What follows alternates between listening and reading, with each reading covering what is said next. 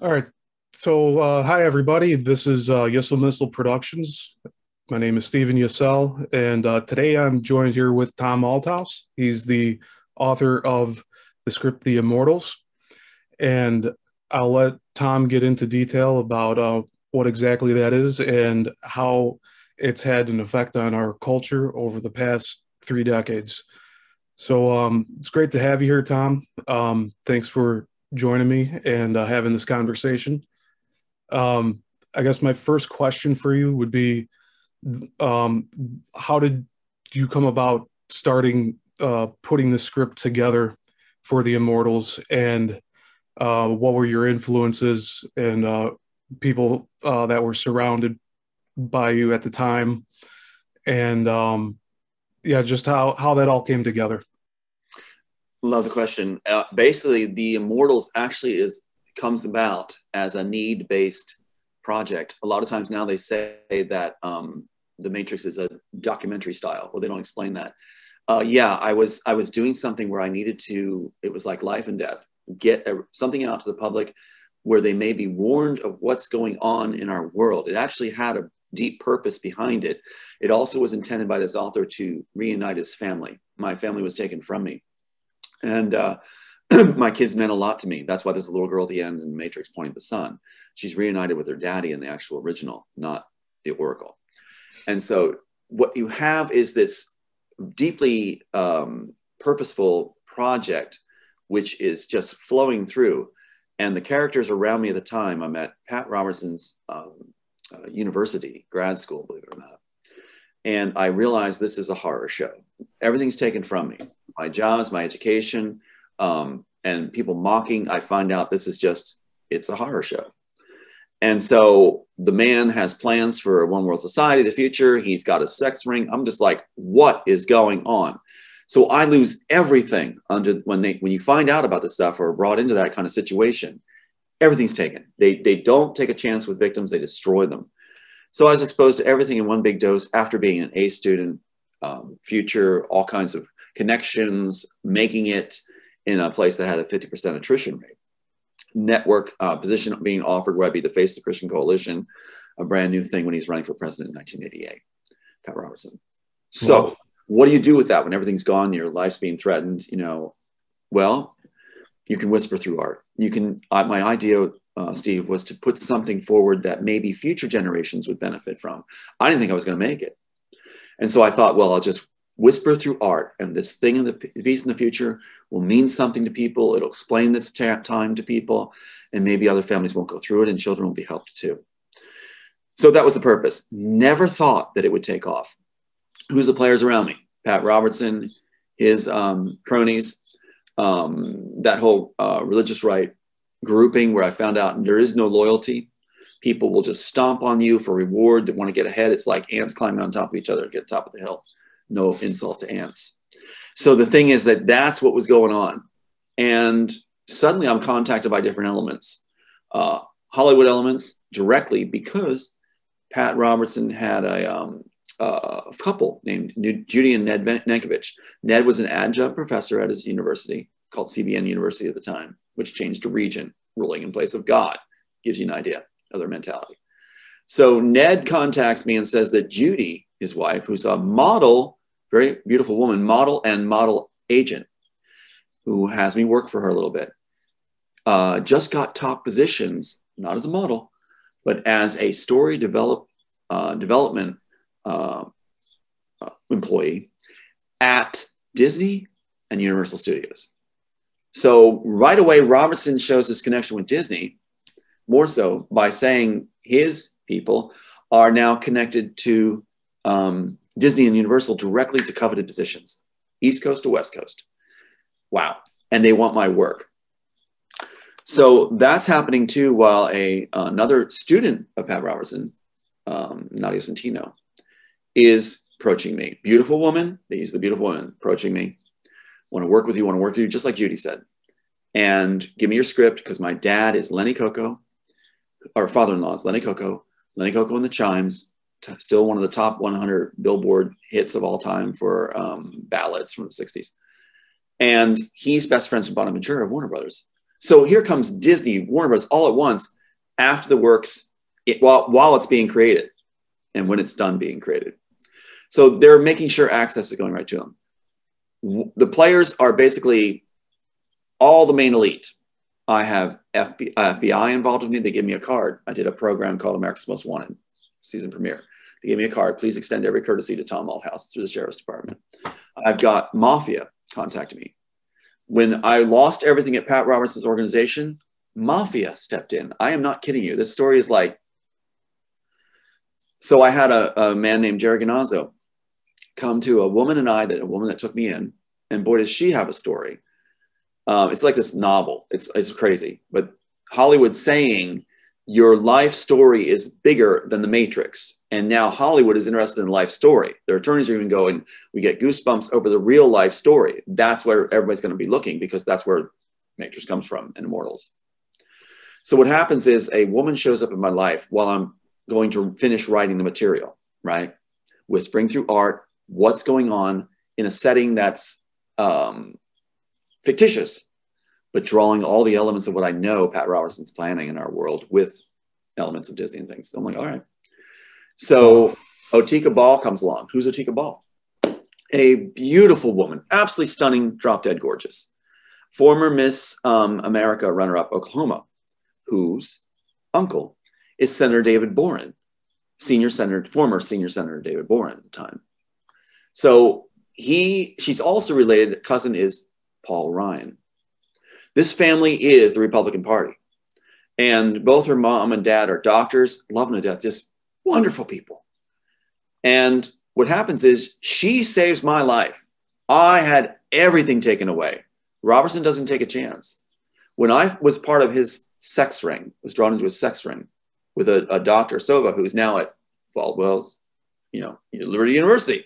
Look at the staff of the communication department. It's a flaming obvious. And that's where Robertson sent him after they got too hot.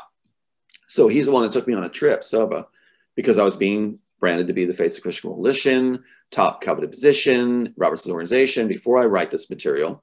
And he takes me on this trip alone to DC in his motorhome. Don't bring any money. Don't worry about it.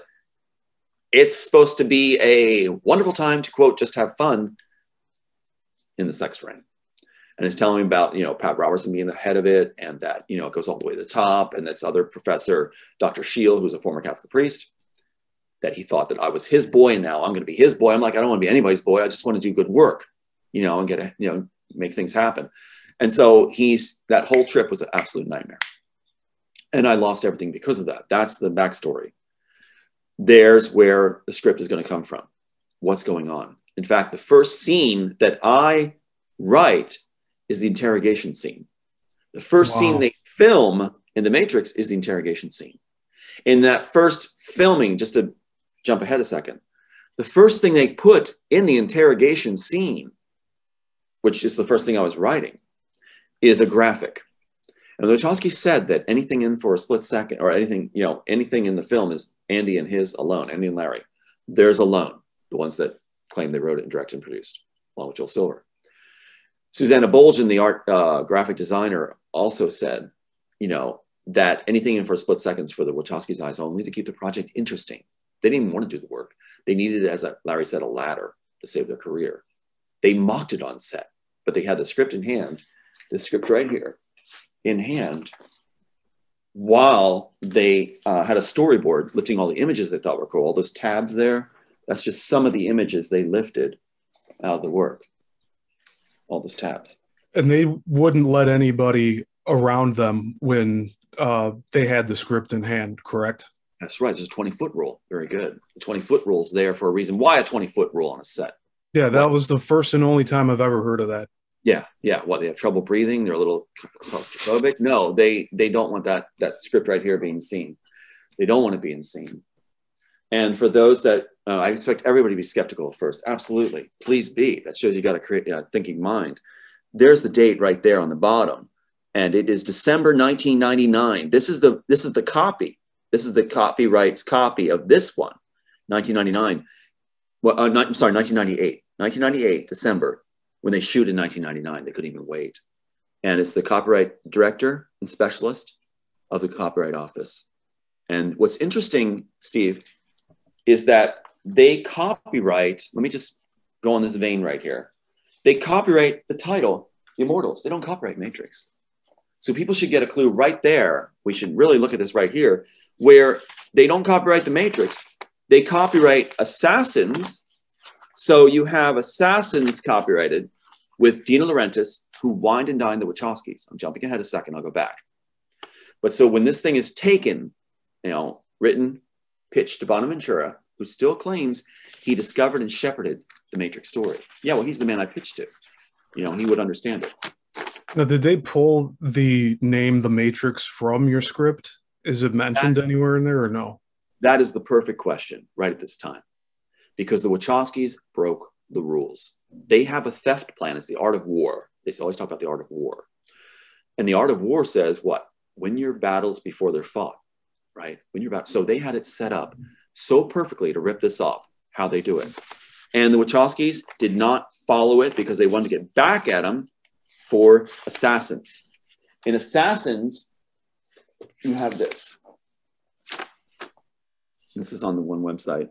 But Assassins with the Wachowskis is with also De Laurentiis, Paradise Films. Okay, so De Laurentiis, the man that wined and dined them, said they'd be famous in Hollywood. They didn't have anything. They failed at everything they did.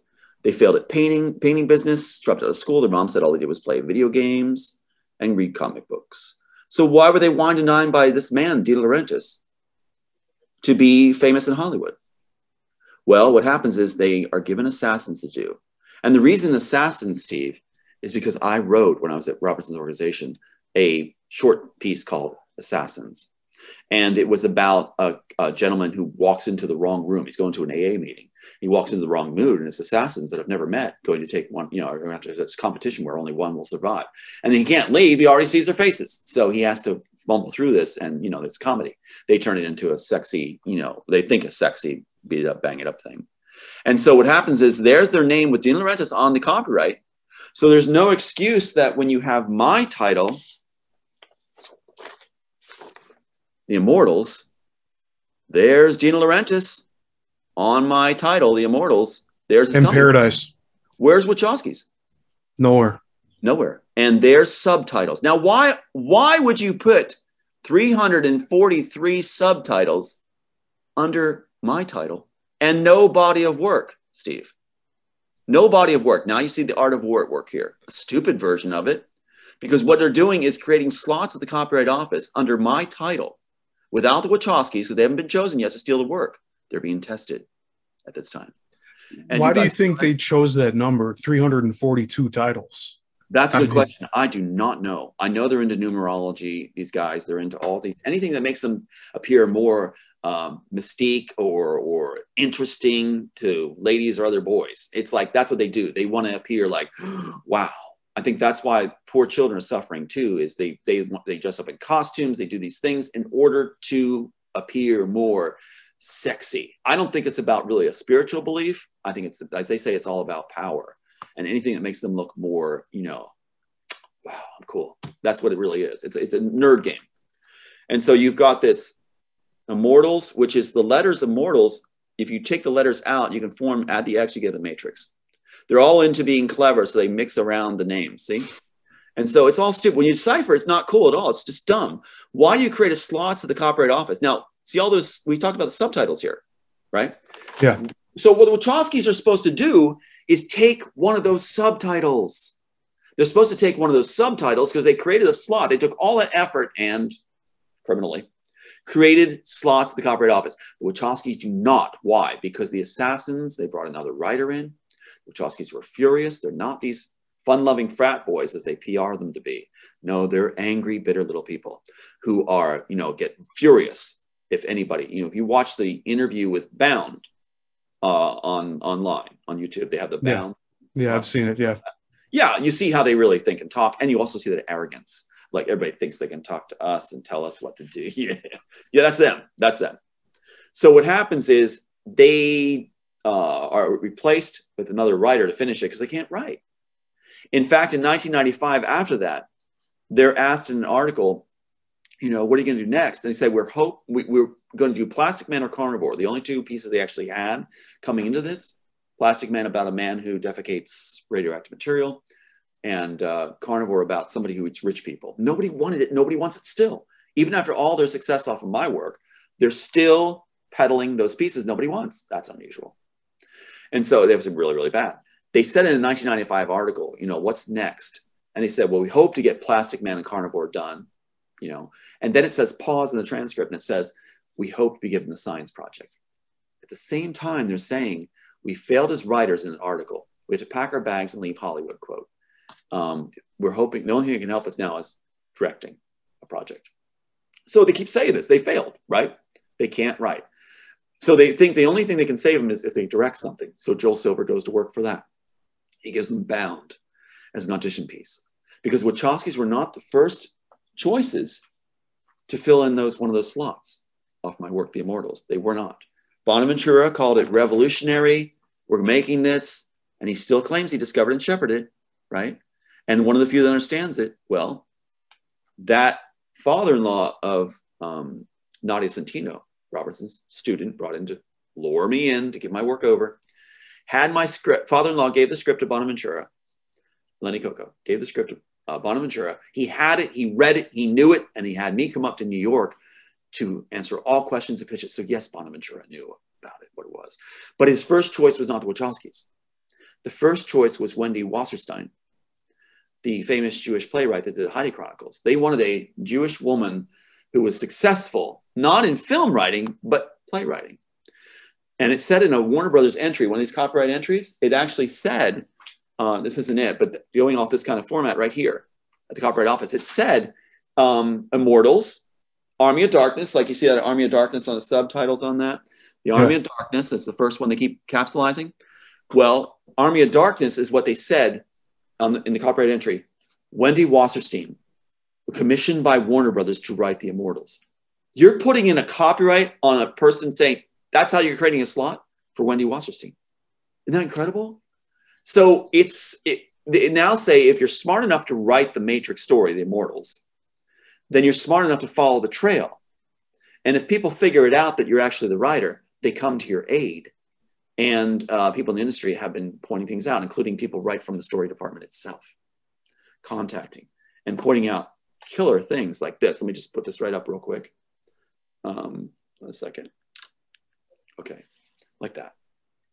In the Animatrix, the Wachowskis can't stop trying to be clever, so they put 7/2/59 on the screen, right filling the screen on a clock, an alarm clock. And that 7/2/59, my birthday is what? July 2nd, 59. The red hand 4 past the 4, that red hand, Steve, that red hand 4 past the 4. Well, I was 44 in 2003. That's how they got it on the graphic. So the red's my age. The black hands are exactly my birthday, 7/2/59.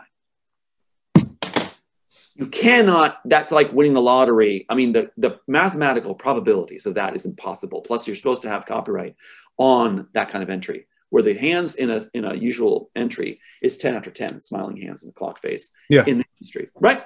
So now it's always 7/2. Now the industry is like, well, Tom was just, it's common knowledge about Tom's work. We know he wrote it. He has it. It's, proven, proceeds. And like you said, 20-foot rule with them. So what do? They now put 7/2 on the clocks everywhere. Everything from Walking Dead to anything Netflix does, to Man in the High Castle, to even cartoons like Ratatouille, to Home again. All these have 7/2s on the clock. And if you go to Good Omens, they go farther. 7/2/4/59. Wow. So what you have on a digital, which is supposed to symbolize when the Antichrist is to appear. So I've been tagged by Sophia Stewart and others as the evil one. They're just playing a huge game of, we took the guy's work, and part of that strategy is destroy his life. And Disney is the one that really masterminded this with Mike Lang of Disney, which they don't want him on the air. They keep him quiet, protected by Harvey Weinstein taking the bullets, which is a golden parachute for him. So they were all working inter-studio to accomplish this, to just basically mock you. They said it was worth $800 million at the time. In fact, they called the Disney library of the hard copies, scripts of the early 90s. This is Vanity Fair quoted. with Mike Lang article that there's hard copies of the early 90s of the script in a New Jersey warehouse in boxes because they had the hard copy given to them. And so what happens is, through Robertson's people, they actually said in the Vanity Fair article, that's what's there. And that's why Miramax Films was formed by Disney, putting Mike Lang in place in 1993 when the submission went through in 1993. And the Wachowskis claim that they created the piece fully sometime in 1993. They're not very bright. They actually said that they had notebooks. Fans would really remember this, that they said they had handwritten or typewritten notebooks. Typewritten notebooks, good luck with that. But they're just not that smart. And so they have typewritten notebooks, and the only thing they have left, they claimed, was the first page, which is handwritten, with Matrix doodled and boxed, where Neo's going to a high school. What? Where? When? Where? So they wanted to complete that thread, but that's all they had. They claimed it's missing. They also kept changing their creation date, saying that it was sometime before Larry's wedding with Thea Bloom. Smoking Gun did an article on this, where it was like, you know, they had to precede the marriage in order to keep Thea Bloom out of the profits. Well, she's stealing anyway by claiming it because it's my work. They knows it, but she wants some of that pie that was stolen. So she's claiming that it was created after their marriage in October 1993. So I'm preceding all that. So the Wachowskis claim that people came to the door. Larry claims that all these people from the set came to his door after the fact and said, you didn't create the work sometime in late 93, whatever. You created just before your marriage. It's like, oh, right. Or something like that. Or just after the marriage. Like, oh, right. So he puts in sworn testimony that that's what it was. Then he changes his testimony, saying that all these people came back to his door again. Can you picture it? In reality, all these people just showing up his doorstep. Larry, whoa, caught me off guard. What's going on? We all just realized simultaneously, all these set and crew people, that you created it just before your marriage. 1993, just 10 days before October 1993, where you were married. It's like, whoa, how'd you come up with that? We don't know. We just all were hit with it, came to your door, and are telling you, and hey, that works for you, doesn't it? Because you're in a divorce hearing series where you're trying to prove that you created the work before the marriage. Congratulations, we just were sent here. So it's just totally implausible. It's just the mind of infantiles. So what happens is he changes his testimony twice, is the short of it. Sworn testimony. And then he says, now change it again. Sworn testimony again changed, that it's sometime in 1993, so he can match me. The testimony, I understand there was a court case over this. So when was that taking place? This court case was a complete sham. And that's part of the art of war. What they did was they provided their own attorney to throw my case. And watch this. It wasn't even my case. They owned everything from the beginning, where this Anthony Rankin went to the same classmates, he called himself, of Linda Burrow of Warner Brothers. And what's interesting about Anthony Rankin, how to throw a case, Anthony Rankin, give him a suspended license. Not eligible to practice law. I lost as soon as he took my thing. He approached me. You're not supposed to solicit people, right? But he came to me and solicited me. And he made sure that case was thrown. Not only thrown, Steve, he filed it pro per the day it's supposed to be filed after he ran the clock out on statute of limitations. He took 2 years to run the clock out, having excuses. We give material, okay, redo this, get this ready, redo this, get this ready, redo this, get this ready. And disappears when it's time to file, statute of limitations. And then appears the day after on an email going, oh, I guess we missed the deadline. I guess that's it. Already case is thrown, right? That's what people have to realize now. They think that it's ends justify the means, that people, if they Google, they'll go, lost his case. Really? Seriously? With the evidence we have? If we had a fair venue and a day in court, we would not lose. And they knew that. So the process they use is they provide that. Ineligible to practice law, suspended license. Yeah, this guy's a clown. And what happens is not only that, he's classmates with Warner Brothers. And what they do is then we think maybe we can still go forward. Maybe it wasn't exactly that time. Then you already knew it was that time it was thrown. They had us in the bag at that point, but running it out. Fraud. And so what happens is they go and he files on what we think may be the only other time we might be able to go for it. It's not. We lost. Well, I mean, it was taken from us. Other firms wanting to do it, but Rankin kept saying, I'm the one, I'm going to put 100,000 in on for you. It's a con game. And so not only that, but they had a woman playing with him, a woman with a criminal record named Becca Northcutt at the time. She had a criminal record, had been incarcerated in jail, multiple warrants on her. And she's the one that comes to me and is mirroring me, honeypot wife, wants to marry me. And is talking like, you know, oh my God, we're so similar, and talking about even things where I would joke around, and if someone yawned, it's annoying now, I'd never do it, but I put my finger towards the mouth, into the mouth as a joke. And it's annoying as hell, but she did that, right? And I'm like, oh my God, Tom, naive at the time.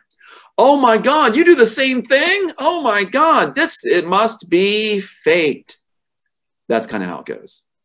And so everything is matched, profiled, you know, and then suddenly this nun wants to marry you who has a criminal record. And when she leaves, who does she go to, Steve? At the end of the job, throwing the case. When it's done, she throws the case and has access to all materials, right? Right to whoever has Rankin, things tampered. Yeah, she goes right back to Mike Lang. Mike Lang. We have the email from Mike Lang to her on my birthday, after the cases are thrown, railroaded, saying, Becca, move in with me for 60 days, question mark, at his mistress pad in Spokane, Washington. Multi-million. Yeah, from Southern California. And that is on my birthday. That's when my son loses his mom, who has nothing to do with him. Said I was a job. So it's like Total Recall. So she doesn't even do anything with Aiden, who's 15 now, brilliant, doesn't have a mom. So the idea is that on that birthday, Mike Lang takes her to the mistress pad and gave her instant success. That's how it works, right? After Mike Lang left Miramax Films, right when we came forward, granted under Rankin. Now, Rankin, suspended license, what are you going to do, Warner Brothers? So he says he's filing and files pro per, right? Well, that's not going to work. That means I'm filing myself. He forged my signature to file myself. He's supposed to be our attorney. He doesn't. So he then sends an email saying, I filed it. It's a go, but I got to talk to you about something. Then he sends another email. I forgot my license was suspended. So you're filed on your own here, but I'll be signing on. He doesn't. The defendants aren't served. He claims he's still working for us. So I say, at the end of the time we're going to go forward, I need to go talk to the judge. This isn't right. Wait. Right at that point, he has Linda Burrow of Leslie Caldwell and Proctor, Warner Brothers firm, sponsor him, or does a stipulation to have the defendants served after she sponsors Rankin to have his license reinstated. Why is Warner Brothers attorney reinstating a license of the opposition? Why? And then stipulating that we can serve the defendants because Rankin missed the deadline to serve them. The case is thrown already 2-3 times. It's thrown. It's lost. But it's fraud, but they don't have something. They don't have the materials yet. They want to throw the case and have every draft and every script. Why? Because they don't have any. So they want everything I've got. So what they need to do, reinstate Rankin's license. Yes, you lost the time to serve the defendants. It's too late. But we're going to stipulate as Joel Silver's attorney and the Wachowski's attorney and Warner Bros. Attorney that you can go ahead and file your case on them. Who would do that in the world as an attorney? What client would say, top high-level clients like Joel Silver, who's going to, I mean, he plays in Tropic Thunder. Tom Cruise plays the parody of him in Tropic Thunder, Les Grossman. Do you think that guy who's going like, you know, yeah, this kind of thing, like, you know, screw him, F him, you know, and I'm going to F you up. That's Joel Silver. Do you think that guy, the most hated man in Hollywood, he calls himself, is going to allow us to file our case after it's not going to exist? No, right. But they do. Why? They want the materials. They know it's already thrown. So they stipulate that you can file on the defendants. But they make sure no depositions, no discovery. In fact, Steve, the deposition that's done of me, it's 7.5 hours long, basically. And in it, what's interesting is when we go in, Tony Rankin, has a tape recorder. I have a tape recorder. He then tells me, oh, it's illegal to record. We can't record these sessions. So give me your tape recorder. They match. They're matching. He records everything.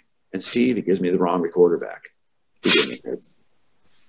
Thank you very much. On that is so much fraud you cannot believe. So there was more than just your my God. Conversation. Off the record with them at lunch and everything. He's an idiot. Wow. Tony Rankin. So what happens is every time you hear he lost his case, no, we've won a slam dunk. Because when we come forward after the documentary and have fraud, no statute of limitations, you watch what happens. And that's what they're freaking out about. Because we have not had it yet. All they have is saying he lost his case. That's all you ever see. But you don't see what actually happened.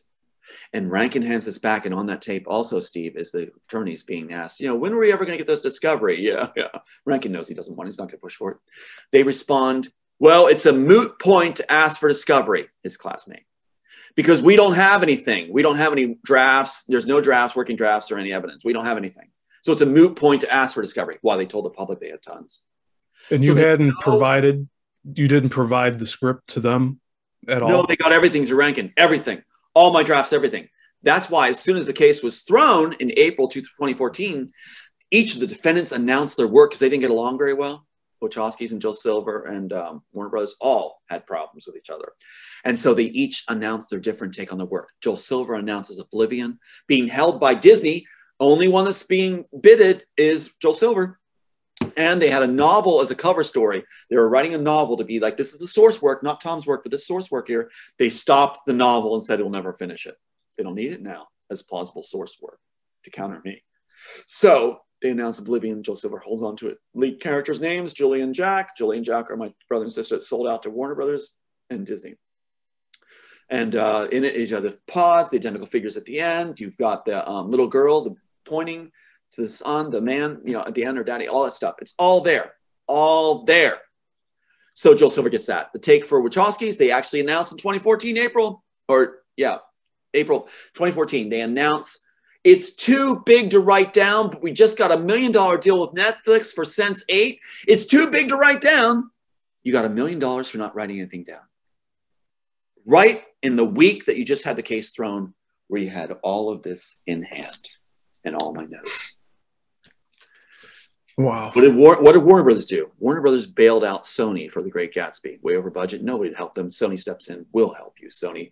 The one from 2013? Right, DiCaprio. So what happens is Warner Bros. Steps in to bail out Sony. Nobody would. We'll help you, Sony.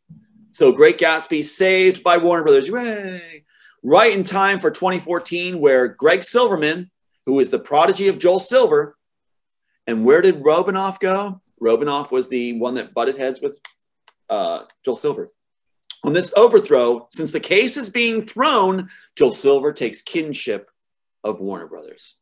He's the king, the star, after the biggest shakeup in Warner Brothers, because this case was thrown. Warner Bros. Joel Silver gets all the power. He puts Greg Silverman in place. Robinoff sent to China. I kid you not. China for a 30-film deal. In China, I think it is. And so it shows you how international relationships are not what you think. It's a billionaires club. It's not a war going on between nations. It's a billionaires club. It's one big yacht to them, this world. And they just play this game with the public to distract with wars and stuff. No, they love each other. They're trading drinks and cigars all the time. Think of the Bushes with the Arabs. So what you got is you've got Warner Brothers then going, Greg Silverman's now vice president, whatever, of productions. And so what happens is Greg Silverman announces Elysium. There's my work again taken. The other defendant, Warner Brothers. They get to free stock it with my notes, everything, and they do probably close to the best job of it. But Elysium, what do you have? You got Blumcroft, or what his name is, from District 9, who loved the work, he said. He said writing's like pulling teeth for him. But he loves the work because he loves the scene from this screenplay where you've got the barbed wire with the train station scene and the people peering through where they can't be in the elite area and held back and all this stuff. He loves that scene so much that he wants to do this project, right? Doesn't like to write.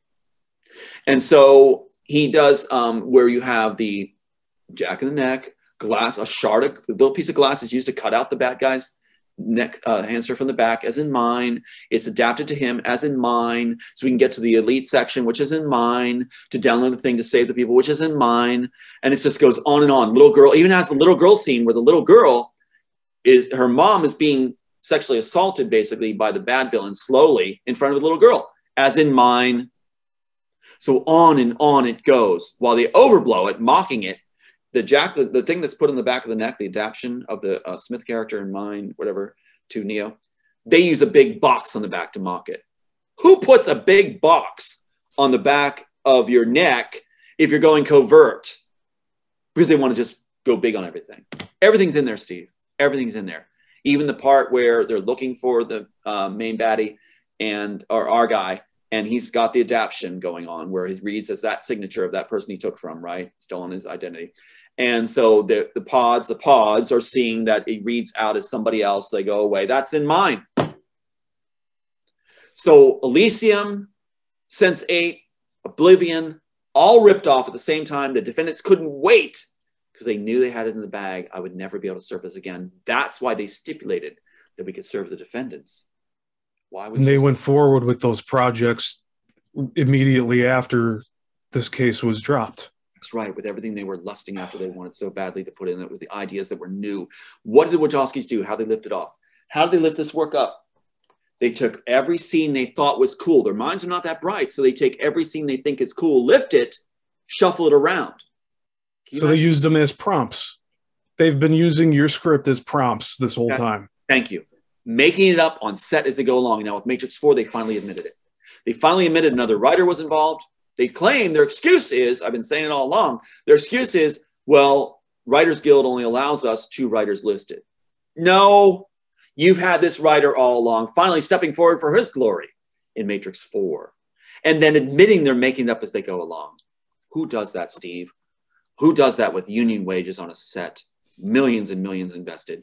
Who makes it up as they go along? Joel Silver in 2003 is quoted in an article saying, "We hope it ties together when we watch the rushes." You know, that would never pass. Like in the real world, well, like this is, I mean, they're in a special club, like you said.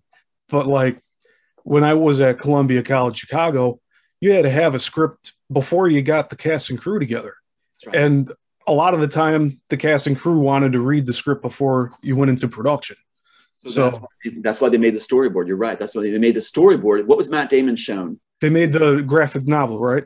Or they took the storyboards and they... What they do is they make the storyboard of lifted images, and they show that. Yeah, that's right, graphic novel. They show that to the actors. They're not showing a script.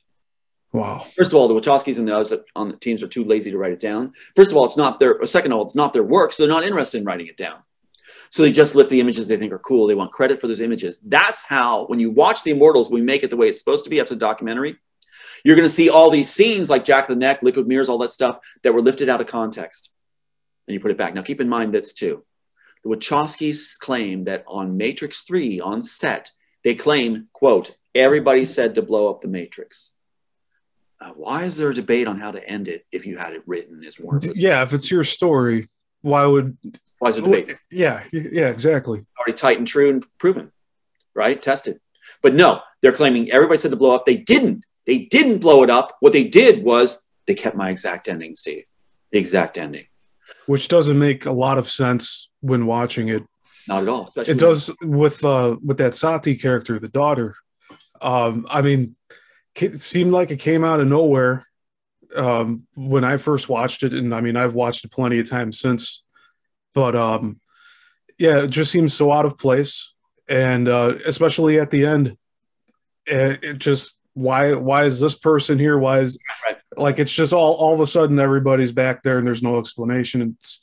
It's right. It's poor piecing together of the story. Well, you know where the little girl actually comes from. On their fan site, they said this for the little girl. They said little girl train station is just a subplot. Really? Where's the explanation? That doesn't tell us anything. And they said let audiences figure it out for themselves. What really is the little girl matters. Little girl is so important. And I kept saying that. The little girl represents my daughter that was taken from me with my sons being killed. The little girl is integral to a satisfying ending. If you put the relationship back in where Neo has a daughter, that's why the little girl is so important at the end. The little girl at the end is his daughter restored to him.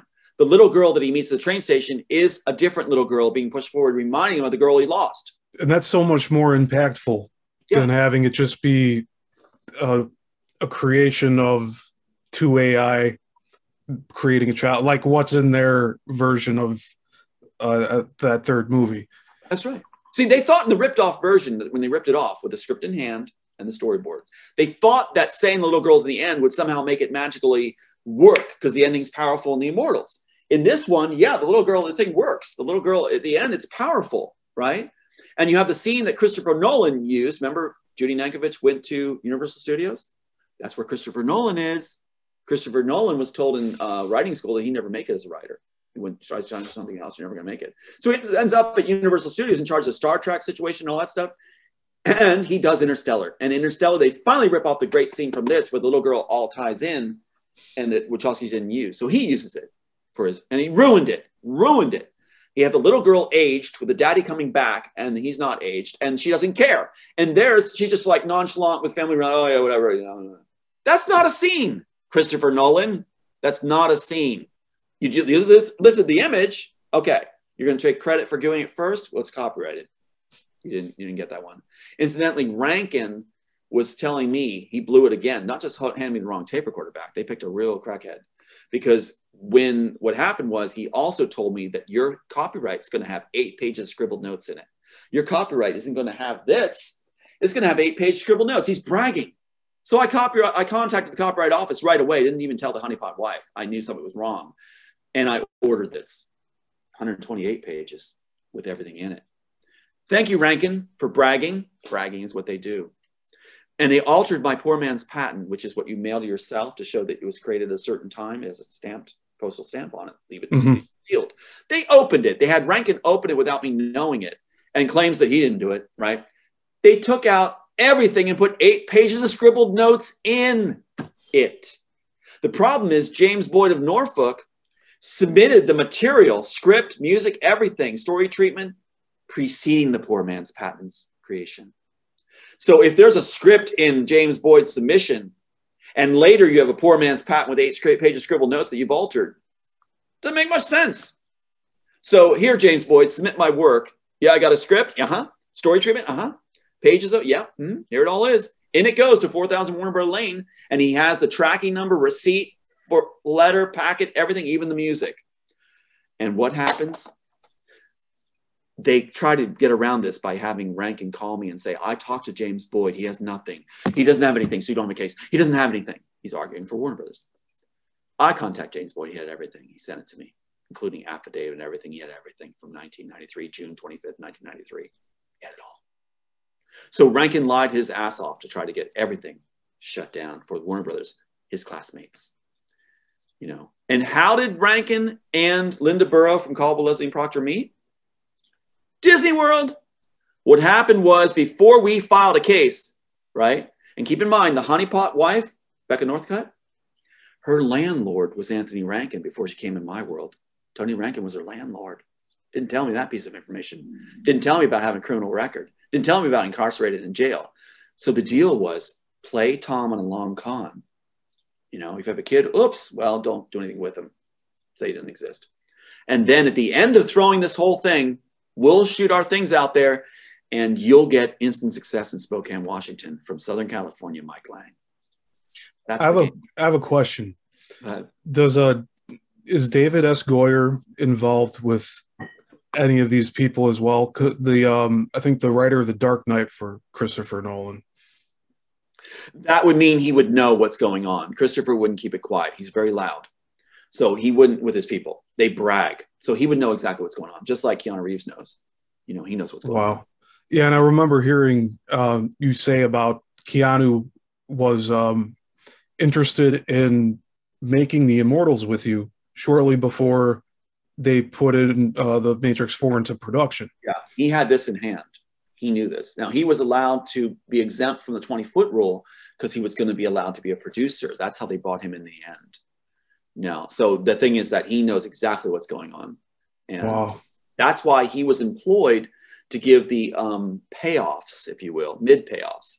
And they did a big thing to make it beneficial for him as a PR piece, saying that he gave the greatest charity act ever by giving millions, making every cast crew member a millionaire overnight. So they channeled money through him to do the payoff and make it look like it was a benevolent thing. And was his wife and daughter killed on purpose, or was that really an accident? His one of his friends is a contact of mine, and she told me that yeah, it was on purpose. It was on purpose. Wow. So that even the one party, I won't even mention his name, who's getting a lot of a plum right now and doing great with his trial, was involved. So it's a dark, dark PR spin out there for all of them. And yeah, Keanu Reeves, they just, yeah, he's got, well, one of the things he also did during that charity thing, they called it a charity thing, is the stuntmen also got payoffs. And that was brand new Harleys. Claiming it's all through Keanu Reeves. Right. No, Keanu Reeves is being used to channel the payoffs from the deep shallow state. And so that's what's so interesting about that is that, yeah. But no, he's a dirty character. Very dirty. Wow. They just PR his image. And like, I've grown up watching these films that your work is used in, that it's ripped off in. And even Christopher Nolan's films, I've put on a pedestal. Like, I'm kind of ashamed to say that. But I've used it to study and also give me inspiration for my work. And here I come to realize that a lot of it's thanks to you and your ideas and how it's. What's hard for me, Steve, is my sons never got to see any results of their dad's hard work. Never. I wanted to bring a family together. That little girl at the end, pointing to the sun, is my family being reunited.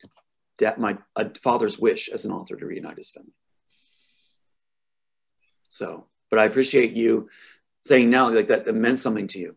The work meant something. I wanted to whisper through art to make a better world. I really, really did. And even the text in there, Elon Musk with the Neuralink is all through that piece, specifically spelled out. And the idea was it would help Alzheimer's. When he sees his little girl in the hospital, when Neo character sees his little girl in the hospital, she's got Alzheimer's and is aged 76 years old. He last saw her as a 6-year-old. The idea is that he comes and sees her. He's not supposed to. And she's saying, a man pulled me out of the fire, Daddy. A man pulled me out of the fire. We think it's a Smith agent that saved his daughter way back when he was assimilated into the program. And it's not. We find out at the end, that's why the awe moment for the audience is where they go, oh, now I get it, is that she points to a Christ figure. They just have it as the son. But she points to him and she knows that she says, that's the man that carried me out of the fire. It wasn't the Smith. We thought all along the Smith did something good as an audience. And that's the moment where the audience goes, oh, now I get it. Right? That's what's supposed to happen. Identical figures facing off the end. The architect's son with Christ. Wow. Oh, yeah. So the Smith character, the way that it's portrayed in the 3 Matrix films, how far does that deviate from your work in terms of how, like, becoming sentient and wanting to break out and not understanding like human emotions and all that? That's a great question. First of all, listen to this. Joel Silver got it wrong. In the meeting, there's a meeting recorded in an article. And keep me on track on this one because there's multiple facets to this I need to answer with together as a package. Joel Silver at the pitch session when the Wachowskis are supposed to prove themselves they can write or direct or write, the suits sit down and go, we know we have something really cool here, but we don't know what it is. So that's my work. Even then, they didn't understand it. They don't have the original author. Bonaventura feels he understands it, but he wants to be apart from it and cash in from a distance because he knows he stole it. So what happens is, it broke his promise about submitting it. So what happens is you have the Wachowskis unable to explain them. They get upset. One is called to the phone and screaming, they can't do that. It's in the article. Apparently they're considering the real author still. Joel Silver explains to the suits, and he's quoted basically as saying, Bob, you got to understand, it's robots in the program. And this Bob character in the suit is saying, I don't understand it, Warner Brothers. I understand robots in a program. It's robots in a program. Joel Silver, you're full of it. It is not. Joel Silver doesn't understand it at that time because he didn't get a take on it. In the script itself, it says robot-like agents. Robot-like agents. And it's right here. I'll hold this up. So Joel Silver misinterpreted it.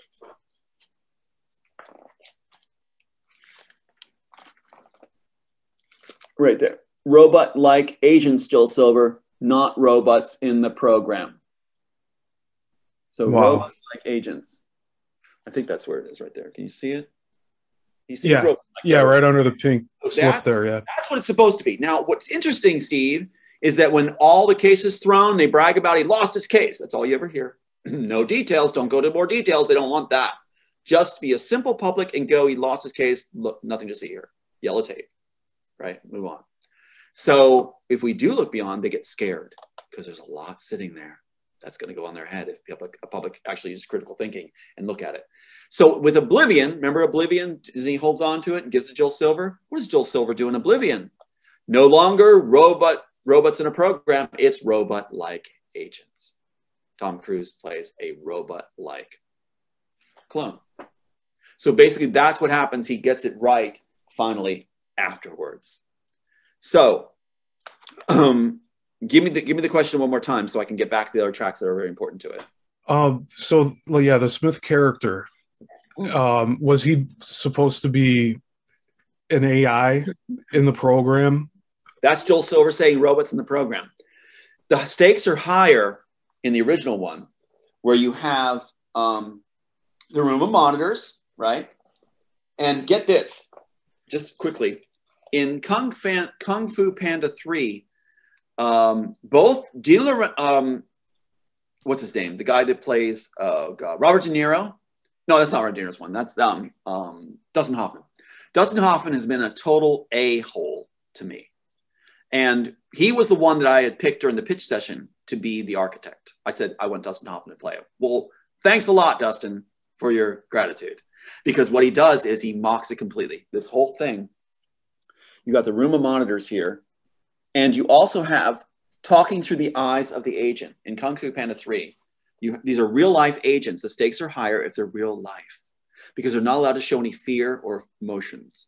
If they do, they're terminated immediately by being observed from the room of monitors. See? So what is, first of all, what does they do? What did Kung Fu Panda 3 with Dustin Hoffman do? You've got this scene where he's talking through his eyes. Remember Bane in Matrix? And he looks in Bane's eyes and sees Smith? Mm-hmm. Right here. Here it is. The best friend of Neo is a former agent with his memories erased. He's talking through the eyes of one of his former employees to talk to the Smith character named Behringer. It's right there.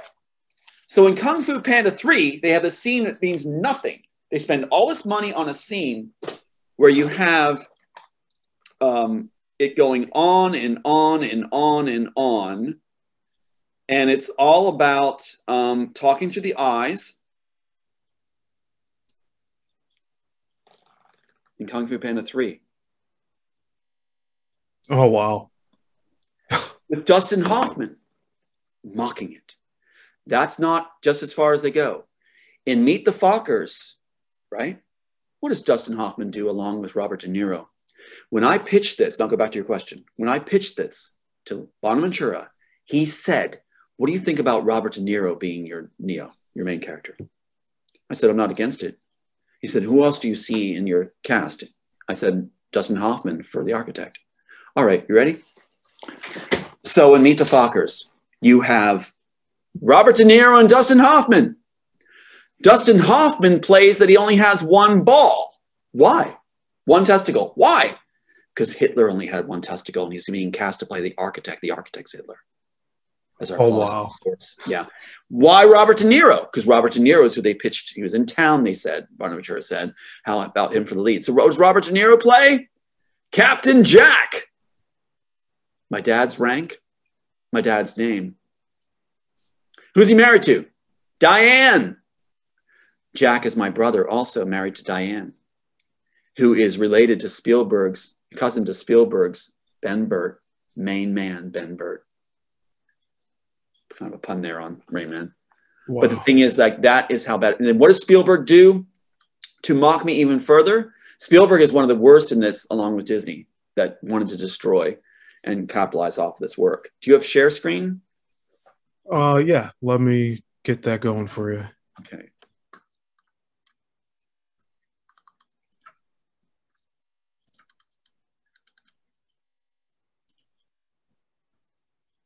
Okay.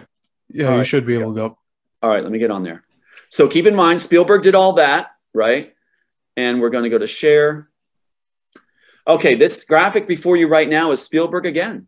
Spielberg again in Minority Report. Tom Cruise again. Tom Cruise, Minority Report. Tom Cruise plays Captain John Anderton. Captain, my dad's, what was Robert De Niro playing? Captain Jack. My dad's birth name is John. He goes by the name Jack. So Captain John Anderton, my dad's official name and rank in the Navy. Anderton is the spinoff of Anderson with T for Tom. Anderson, another little further joke by, they all try to be clever. And Anderson is our Scottish clan name. So Captain John Anderton. What is Tom Cruise's character going to be put away for? What's the pre-crime? That his son has been murdered, so he's going to commit murder. So that's a 302. He's going to commit a 302. That's what I keep getting hauled off on, 302 claims, that I'm going to murder my son. So what is the son's name that Captain, my dad's rank and name and our Scottish clan name is going to, why he's going to commit murder? Sean. What happens after 2002 when Spielberg makes this graphic? My son Sean is murdered. And I'm told he's murdered. And they try 302s to put me away, just as Spielberg predicts here. Exactly. Can you get more better than that? Let's look at the graphic here real quick. Upside down for a split second. See how the page is turning in the corner? Look how it's blurred in the corner here. It's turning. This is in for a split second, a millisecond. Keep in mind, Susanna Bolgen, the graphic designer, said that anything in for a split second is for the director's eyes only. This is actually inverted right side up. It's upside down. So it's in for a split second upside down. You have Thomas A., my name in Anderson. Keep in mind with Spielberg, it was my dad's rank and name. Here, it's my name, Thomas A., Anderson, Scottish clan name. But they don't leave my dad out. John Anderson, right here. John Anderson is the father's name. This is from The Matrix, the first graphic in it. Wow. So John Anderson, our Scottish clan, and my dad's name. And then Spielberg picks it up with Captain John Anderton, adding my dad's rank. See?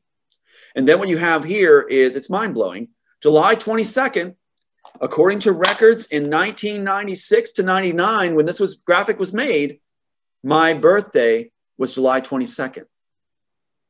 So the Wachowskis corrected in 2003 to July 2nd, 1959 exactly. Then you go down to something else that's pretty wild. The schools, Owen Patterson. Owen Patterson is the production manager. There's always the joke, they'll name a high school after you. Well, ripping off our work, Owen Patterson gets Owen Patterson High. The other school, Central West. I graduated from Central West High. Then Michelle McGahee is the mom. Michelle McGahee is the art director. Keep in mind, the Wachowskis blame Michelle McGahee and Owen Patterson for this graphic with all my information when they claimed that everything that went in The Matrix was their doing only equally between Larry and Andy. So they're trying to distance themselves from it. In the column, it says TA 4099, bold. TA was 40 and 99. They got that right. I was 40 and 99. But you got the birthday wrong because it was wrong on the records at the time. This is the first graphic they made in The Matrix. 380, the only thing that's missing? 380, Steve. They claim they're into numerology. They're not into anything. They're into, I mean, they couldn't even put their own diapers on. It's 11. Yeah. 380 numerology means that your most precious worldly possessions are being taken to prepare you for your death. Does that work nicely with Spielberg's 302 attempts and claiming that I would be put away? Here's my license, 7/2/59. 7/2/59. And look at the clock. Yeah, that's intentional. And there's the age there too. Okay, leaving share screen. Wow. We've got them. All they have is saying you lost your case. If people are smart enough, many are, to look beyond that talking point and realize what actually happened in the courts, there was no case. There was no due process. There was no chance in court.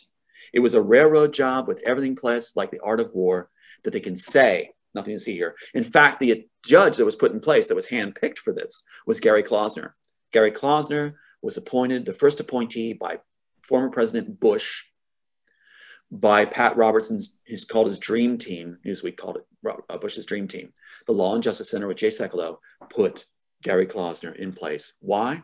Robertson says, Steve, so he won't be a second-class citizen. So conservative decisions will be made, which means decisions he wants, regardless of evidence. In MSJ's, motions for summary judgment, whereas if any piece of evidence is there, you're supposed to proceed. I think we saw some evidence, but they just simply say, nothing here.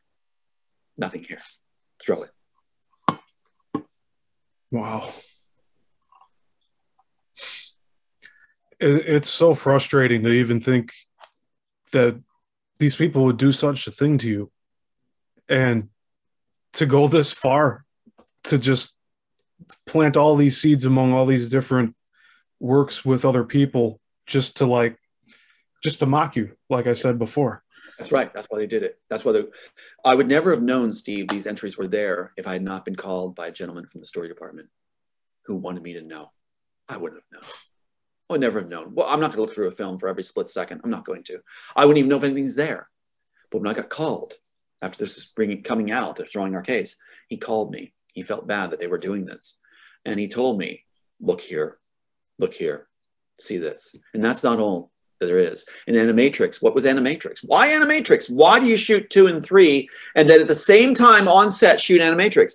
Because they're lifting everything they think is cool from here, and they have a storyboard to rip off, like you said, make up as they go along. And then what do they do with what they didn't get to put in the film as they made it up as they went along? Where Joel Silver says, we hope it ties together what we did, Jake. Put it in a short animated series and use every idea you haven't used in shorts to get credit for it that way.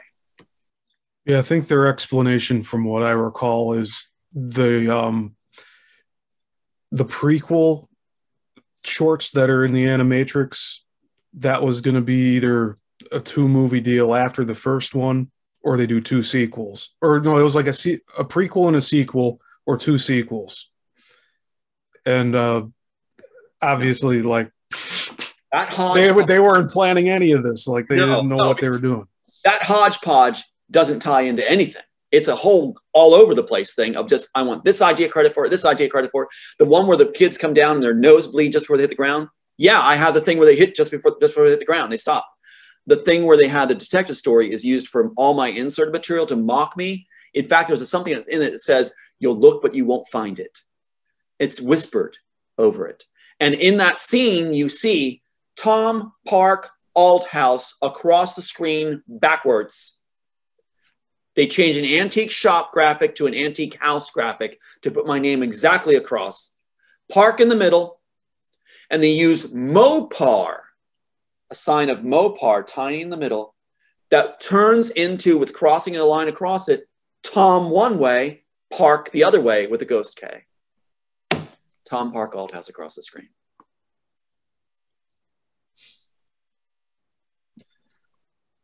Wow. I never finished your question where we were talking about the, what was it? The little girl?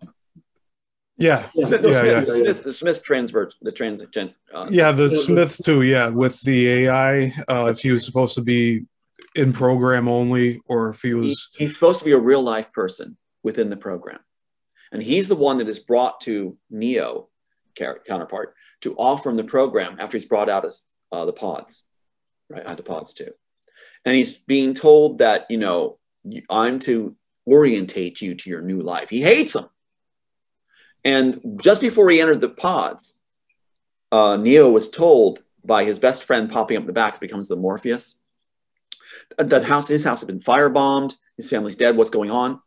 Because he's got the jack thing on the back of the neck from the interrogation scene, he pushes his best friend out and says, you know, stay away from my family. He rejects his best friend, which comes back to haunt him later. They didn't include the scene that haunts him later, but I think it's really cool.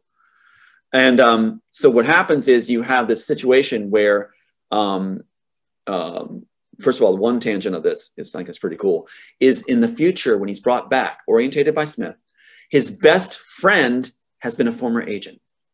His best friend says that he still has, even though his memories have been erased, he still has residues of memories of what happened to killing children, and that it haunts him. Enter Josh Whedon, who wanted a piece of the pie, who came into Universal Studios to save Waterworld, the project, over budget again. And this seems to be the go-to thing, save, get in there with credit. And so Josh Whedon had my script because Keith Wester, the sound guy in charge of sound, had my script. He wanted to see it. And so here comes Josh Whedon, and after that he does Dollhouse, where the memories are erased, but they still have the thing. And Josh Whedon in his courses even says he lifts material. Everybody does, he says. Wow. So what you have is, it's just one big den of thieves.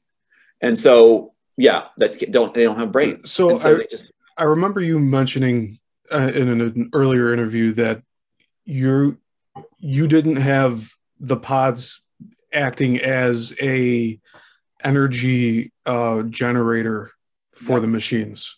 absolutely not. The field of pods, they remember how they, like you said, they look at the images they think are cool. Mm-hmm. Then they stick in what they're familiar with, like the ghost from the train man from Ghost and Alice in Wonderland. As they make it up as they go along, they stick these things in. So the pods originally were supposed to be the architect bringing back his top 100, but making sure it's safe by testing on test subjects called secondaries who match his top 100 physically. So one by one, they're brought back writhing in pain, spewing and all this kind of stuff.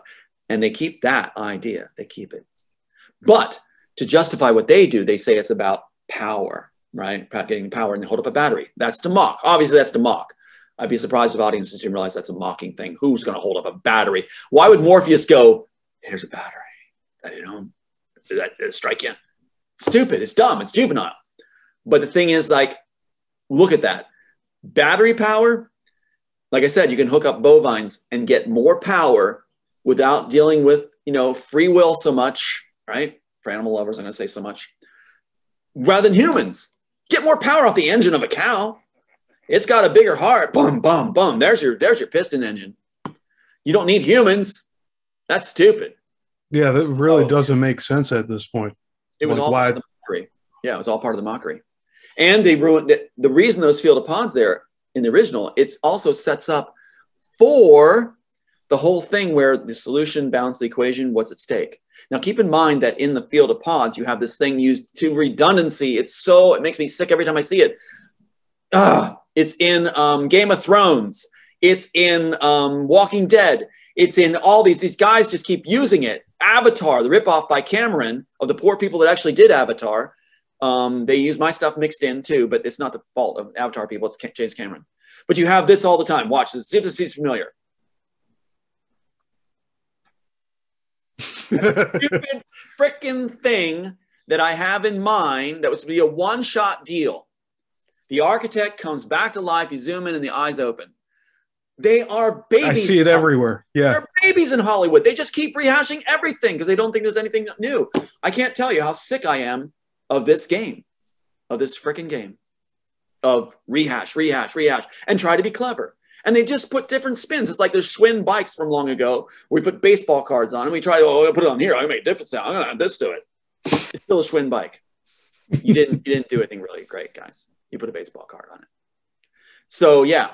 So the architect, yeah, what's supposed to be going on is the architect is a problem in the program where his mind's going to atrophy from lack of stimulation because he's immortal.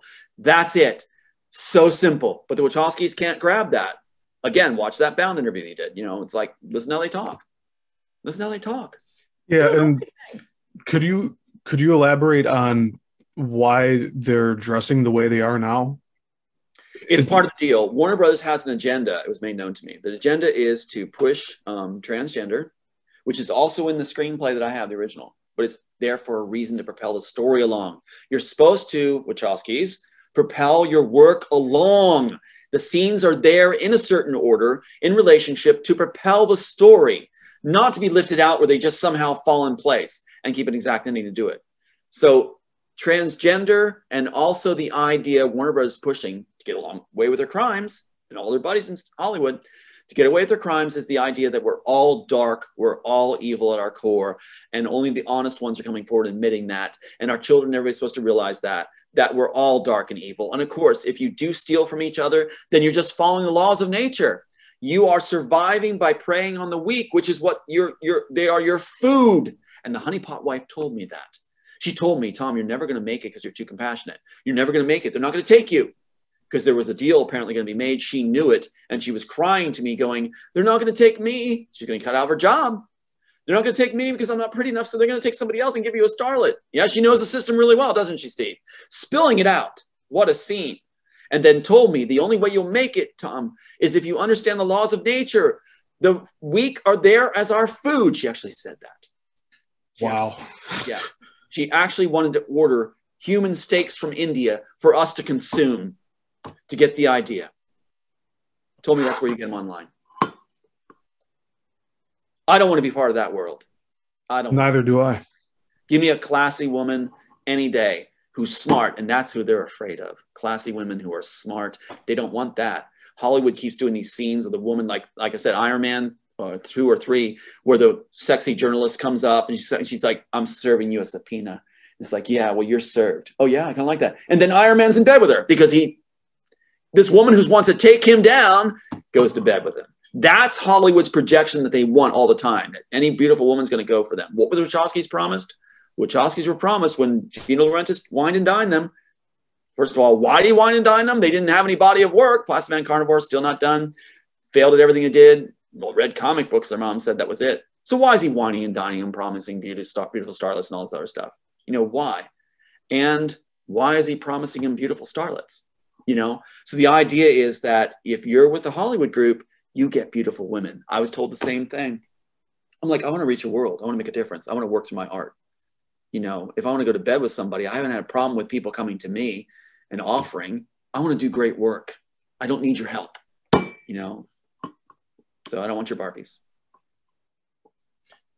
So the red pill, blue pill thing, I know that you'd mentioned before that it was reversed in what they produced, but originally the blue pill was a good thing in your work. And a painful thing. It was like this. I'm glad you brought that up because Steve, yeah, what they did was they inverted that. It was one of the biggest snow jobs ever for the public, and they still don't understand a lot of them. Of course not. How would they not know? So the red pill, of course, I made the red pill bad. The red pill is the only pill you're offered. I'm glad you brought it up. Remember how they insert what they're familiar with into the films? They make it up. So they inserted Alice in Wonderland, eat me, drink me. They inserted that. It doesn't propel the story. It makes no sense. You don't need a blue pill if you're offering the red pill. You can offer the red pill and then just like, okay, fine. You don't need the blue pill now. It'll just wear off. The red pill is only offered by the elite to enter the program. And you take it. If it's offered to you, take it or your family dies. You die. You don't have a choice. The red pill gets you immortality in the mortal program. The blue pill is the bootleg pill made by Underground. If you take that blue pill, you will be able to enter the program and survive in it, but you'll have very painful side effects. You're going to suffer. You're going to age very slowly. It's going to be miserable, hard, but you'll be able to do your job. That's a true blue pill. If there's a price to pay. That's a hero's price. If you're going to do this, and boy, if I feel like I took the blue pill. And everybody's talking red pill, red pill. And why the blue pill?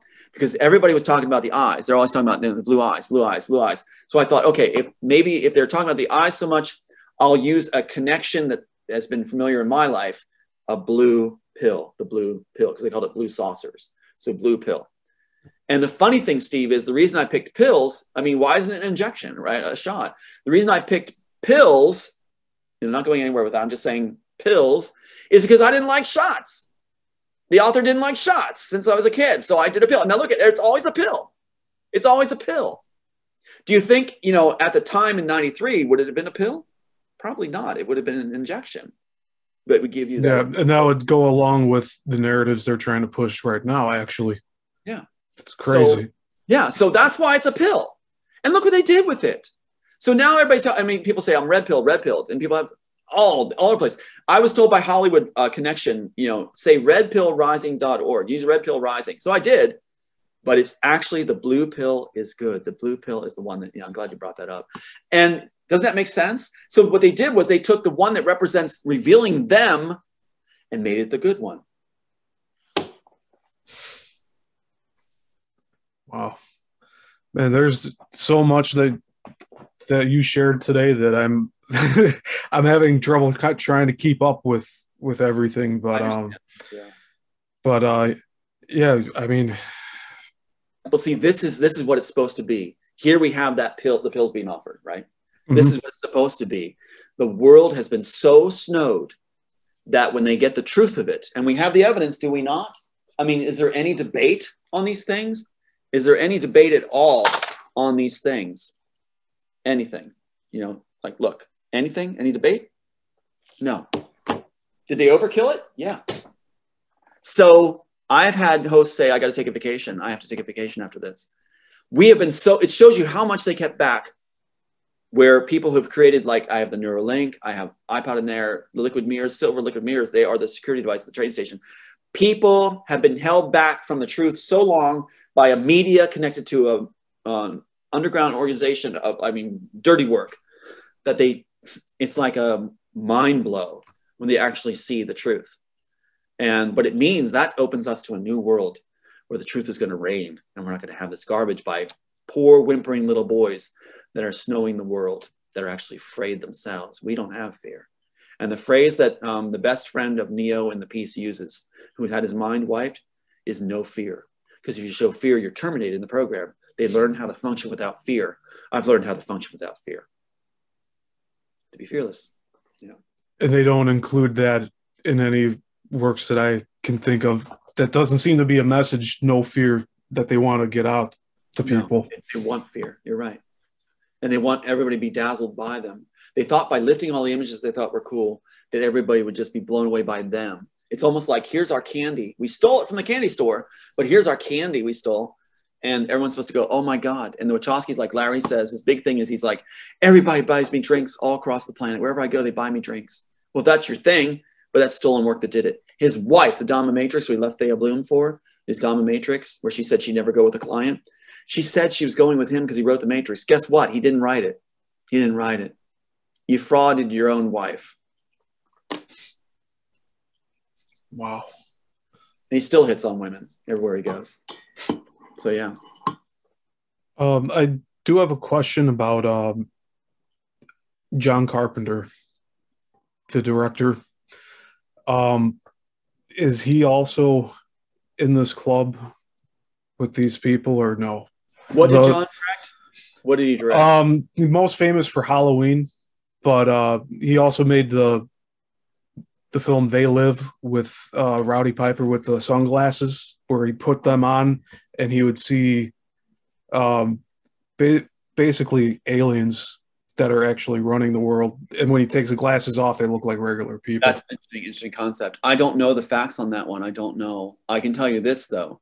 They're shipping a lot of stuff overseas. In Russia, they had a series called something like They Are Better Than Us or something. And they used the Immortals off the charts, everything about it, all these things about the relationship between his wife that was taken out and Neo, who begot the daughter. It was in there. Everything's in there. Everything's in there. So they took it to Russia and just had a field day. With Joel Silver's first move with the Immortals, after he got to Bonaventura, is to ship it off to Ghost in the Shell, the director from Ghost in the Shell. He ships it over there for 1994 rendering. And all that director did was lift the images of the Jack the Neck out and illustrate them, Jack the Neck illustrations and genderless people and all this stuff. So that director of Ghost in the Shell became a partner to ripping off the work to be a plausible source material, they claim.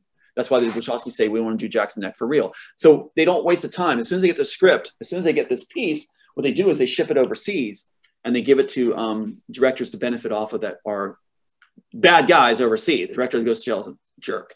And so he's using this material to get fame just by doing illustrations that they can claim it. So that's why in Oblivion, they were creating the source material and then stopped, didn't need it anymore. I think that's quite telling, for Joel Silver. There's another Tom Cruise movie called Vanilla Sky. Mm-hmm. You know about that one? I haven't seen it, but I heard about it. Yeah. Yeah.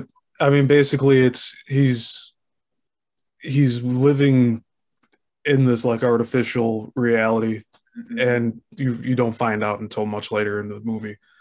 But right. I'm curious if they actually pulled a few things and ideas from your stuff as well with that funny one. Thing is, as soon as I had heard that title, I knew something was wrong.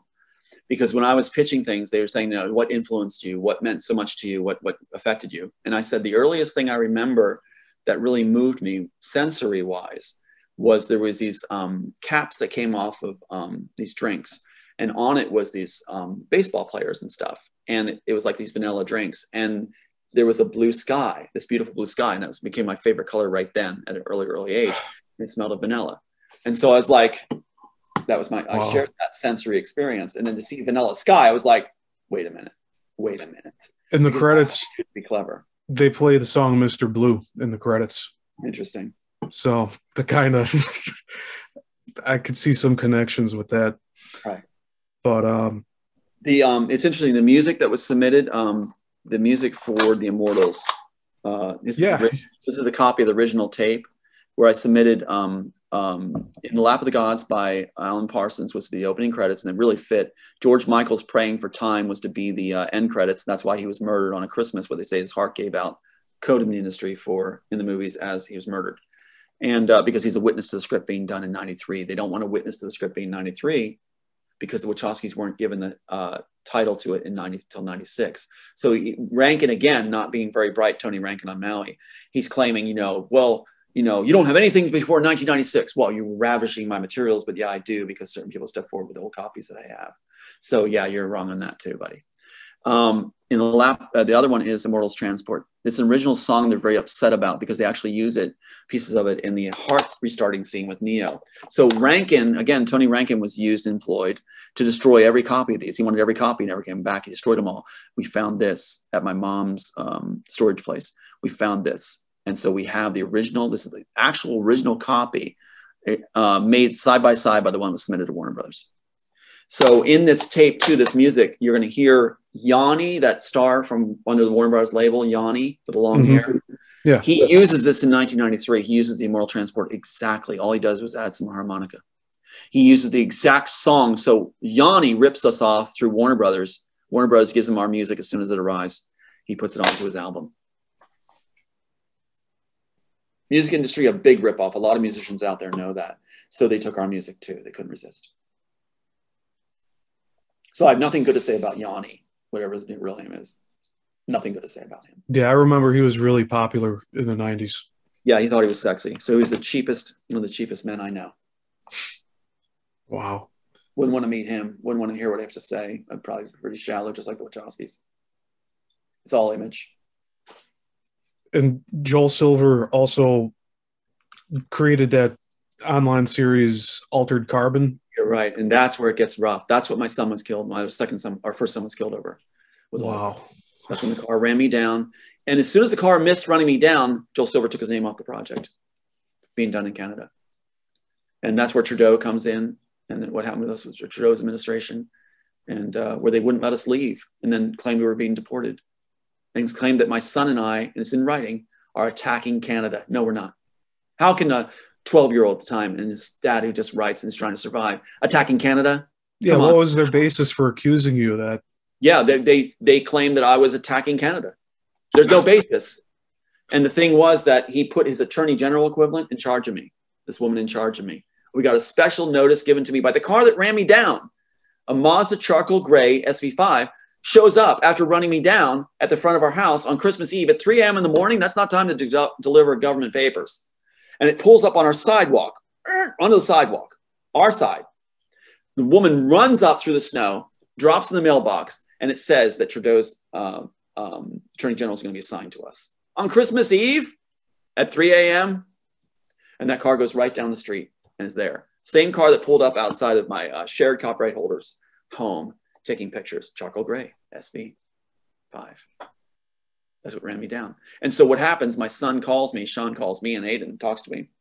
After it happened, glad you're alive, Dad. Stay safe, stay safe. He's starting to remember what happened at Roberts' organization when he was like reprogrammed, or these social workers, they call them, and to hate his dad. And so he's telling me this stuff about, stay safe, Dad, I'm proud of you. This is like a first-time conversation we get to really have. And after that call, he was killed on the highway, police involved. And I was called by a contact. It was to be a joke death by using X-Files death, the snowplow. So he's killed by a snowplow. The snowplow in the article, driver's names never mentioned, nothing. You see, I finally saw a picture, he's cremated. I finally saw a picture where the doors just dented in on the passenger side. How's that instant death? Because the police took him out, agents. The police are used in our society when called upon, needed upon, by the chief of police working for the FBI. The FBI is with Hollywood. They're supposed to be protecting the writers. They're protecting the studios. More profitable, more to gain, more prestige, so they protect the studios. That's why it's laughable whenever you see movies start with the FBI warning. The FBI warning is to writers. It's not to studios. Basically, it says, the FBI will prosecute $250,000, whatever, in jail, whatever, jail time. That means that if you're a writer and you're trying to take your work and claim it, you're going to suffer, because we're standing for the studios. We make more money and get more prestige that way and get better tickets and seats. Wow. I always thought that was a warning to the viewers like supposed to be a view. That's what's posed as, but in the industry, it's actually, you know, like, you guys are effed. Anybody out there is effed. Don't mess with the studios. It looks that way, and they're big on that, but it really doesn't mean it. They never follow through on protecting writers. They won't. They're there for the studios. So yeah, don't steal work. Don't copy this work. Don't do that. It's for the studios. You know, and so that's what a warning is. The warning is audiences don't take this work. They protect the studios, not original authors. So yeah, but they are involved in controlling the chief of police and things like this for the Hollywood groups and for who runs the show, the banks. That what really is Quantico Bay, or no, Quantico military base in Virginia is where they take those chief of police, and you have to be selected by the FBI to come. And if you're personally selected, all you need is a high school equivalency, not even a college degree. And you're brought in, and you just do some sessions where you're going to be loyal to the FBI whenever called upon, when there's targets in your area. And you're given a yellow brick. Yellow brick. Alice in Wonderland. Oh, so I'm sorry, Wizard of Oz. Wizard of Oz, yeah. They're big on that, the man behind the curtain. So really, they're so, in trying to be clever and in all their bragging, they laid a trail so clear that people that are actually geniuses, that were tested as geniuses and done the work, proved ourselves, can just blow it out of the water. That's why they rank us, those of us out here that do this work, in what's the biggest threat, and they work top down. So that's why my 2 sons are dead. My daughter bought to the teeth, where she's actually with the other firm that threw our case. She's married into that firm. She's married into the firm that threw our case. Isn't that something? Wow. Rios and Associates out in Pasadena. Rios and Associates from Texas. Ralph Rios, who got all these awards through our case, was a handoff firm for Rankin and Warner Brothers, all classmates from University of Berkeley Law School. Sends Jacob Rios, his relative, to marry the daughter. And you have 1 son remaining that they said they're not going to touch. They're not going to do anything. Well, I made a statement that I would destroy the work I have that they haven't seen if anything happened to him. They said, you can't do that. It's on the tape. It's fascinating contact tape where they're going like, you know, you can't do that. You can't. How do we know you have it? Conversation just blatant as day about, you know, your son. And it even says on it, you know, you're concerned for your last son's safety. And that's why the cars are pulling up, and people pulling up and threatening you, like the charcoal grays, are pulling up to let you know, quote, they can get to your son anytime they want. It's supposed to make me stay in line and not say anything and not talk like right now. My son is so cool. He's like taking advanced classes for college credit as a sophomore in high school. He's the youngest one in his class. He's advanced. Wow. He's done so well. He plays piano. He plays soccer. He does it all. He's an incredible kid. He's with me all the way because his mom didn't want him. He's a product of a job in her mind, right? And so what happens is, you know, what mom does that, you know, said he wasn't supposed to be born. And so he's the one that said, you know, Dad, just keep going. Do the interviews. Put the word out. Don't stop. And he says, he even said, if anything happens to me, you keep going. You don't stop. Don't stop. Do it for me. Finish this. You know, do it for people. And that's his heart. He did a piece on redpillrising.org. He did that Father's Journey, he called it. Didn't know he was doing it. Put it forward. It really encapsulates the total feeling, Steve, of everything that he felt and went through. I didn't know. I was just like, oh my God, including the loss of brothers. And it really capsulizes it. So what does they do through Sophia Stewart and the others? They call me and they tell me that, you know, you're making him up. He doesn't exist. He didn't do it. He doesn't exist. You don't have a son. They're actually trying to claim that. Now they do this because they can actually carry away the idea where, keep in mind, July 22nd was not an accident. When my records in 1996 and 99 showed July 22nd, it's because they changed them. They erased all of the records. I didn't even have a social security number. Everything was gone, erased. At that point, I didn't exist. False birthday. They're mocking it. So the Wachowskis are mocking like Rankin was mocking. Oh, that's why they put the 22nd instead of the second. Right. That's right. So okay. I would not exist. And that's part of their big thing is immortality, being remembered. That's their legacy thing. They're all about that. Robertson Noust, Michael Eisner from Disney. They're all about their legacies now as they get older. So the thing is, like, that's what the worst thing is, to be forgotten. You'll see it in the films all the time. You'll be forgotten. Arya Stark says it in Game of Thrones to the one guy, you know, to the Frey, you'll never be, or the one guy, you'll never be remembered. You know, no one will remember you. So the thing is that's supposed to be the worst of all. And so I was supposed to disappear, never exist. Aiden's supposed to disappear, never exist. And the 302 thing was employed by Spielberg and them by buying the family off, and boy, did they get rewards. Brian Fitzpatrick is an FBI operative lifelong, also Pennsylvania congressman. How's that happen? He's Hollywood FBI and also Congressman PA, who has my sister daily with him. My sister turned for the rewards, went off the charts. She had called me one time and said somewhere along the line she screwed up. Yeah, you did. And now she's all about black tie dinners. She appearances on Warner Brothers' own programming like CNN, Jimmy Fallon's show. She gets to travel to the Caribbean where Trudeau had gone on the yacht. She gets to go to London, and she's an unlicensed elementary school counselor. She gets to black tie dinners. Like I said, she gets to be mentioned on the floor of Congress, with a picture held up by Brian Fitzpatrick, who is a very scary guy who's working with Trudeau's administration that actually undermined Ukraine, set it up for the fall. He's the one who was in charge of it. So yeah. Wow. Yeah. Yeah, we have the article with him involved. So that's how this works. And it's like, we hold all the pieces. So that's why I'm top of the list. Like, it's funny because I played FBI's America's Most Wanted, and they said they caught the guy, Charles Witt. And so they caught him. And so there was residuals, and the FBI gave me a card to extend every courtesy to Tom Althouse. And here I am on their most wanted list. As a good person, they want to take down. I hope they never succeed. I'm with you too. I mean, we share a better world.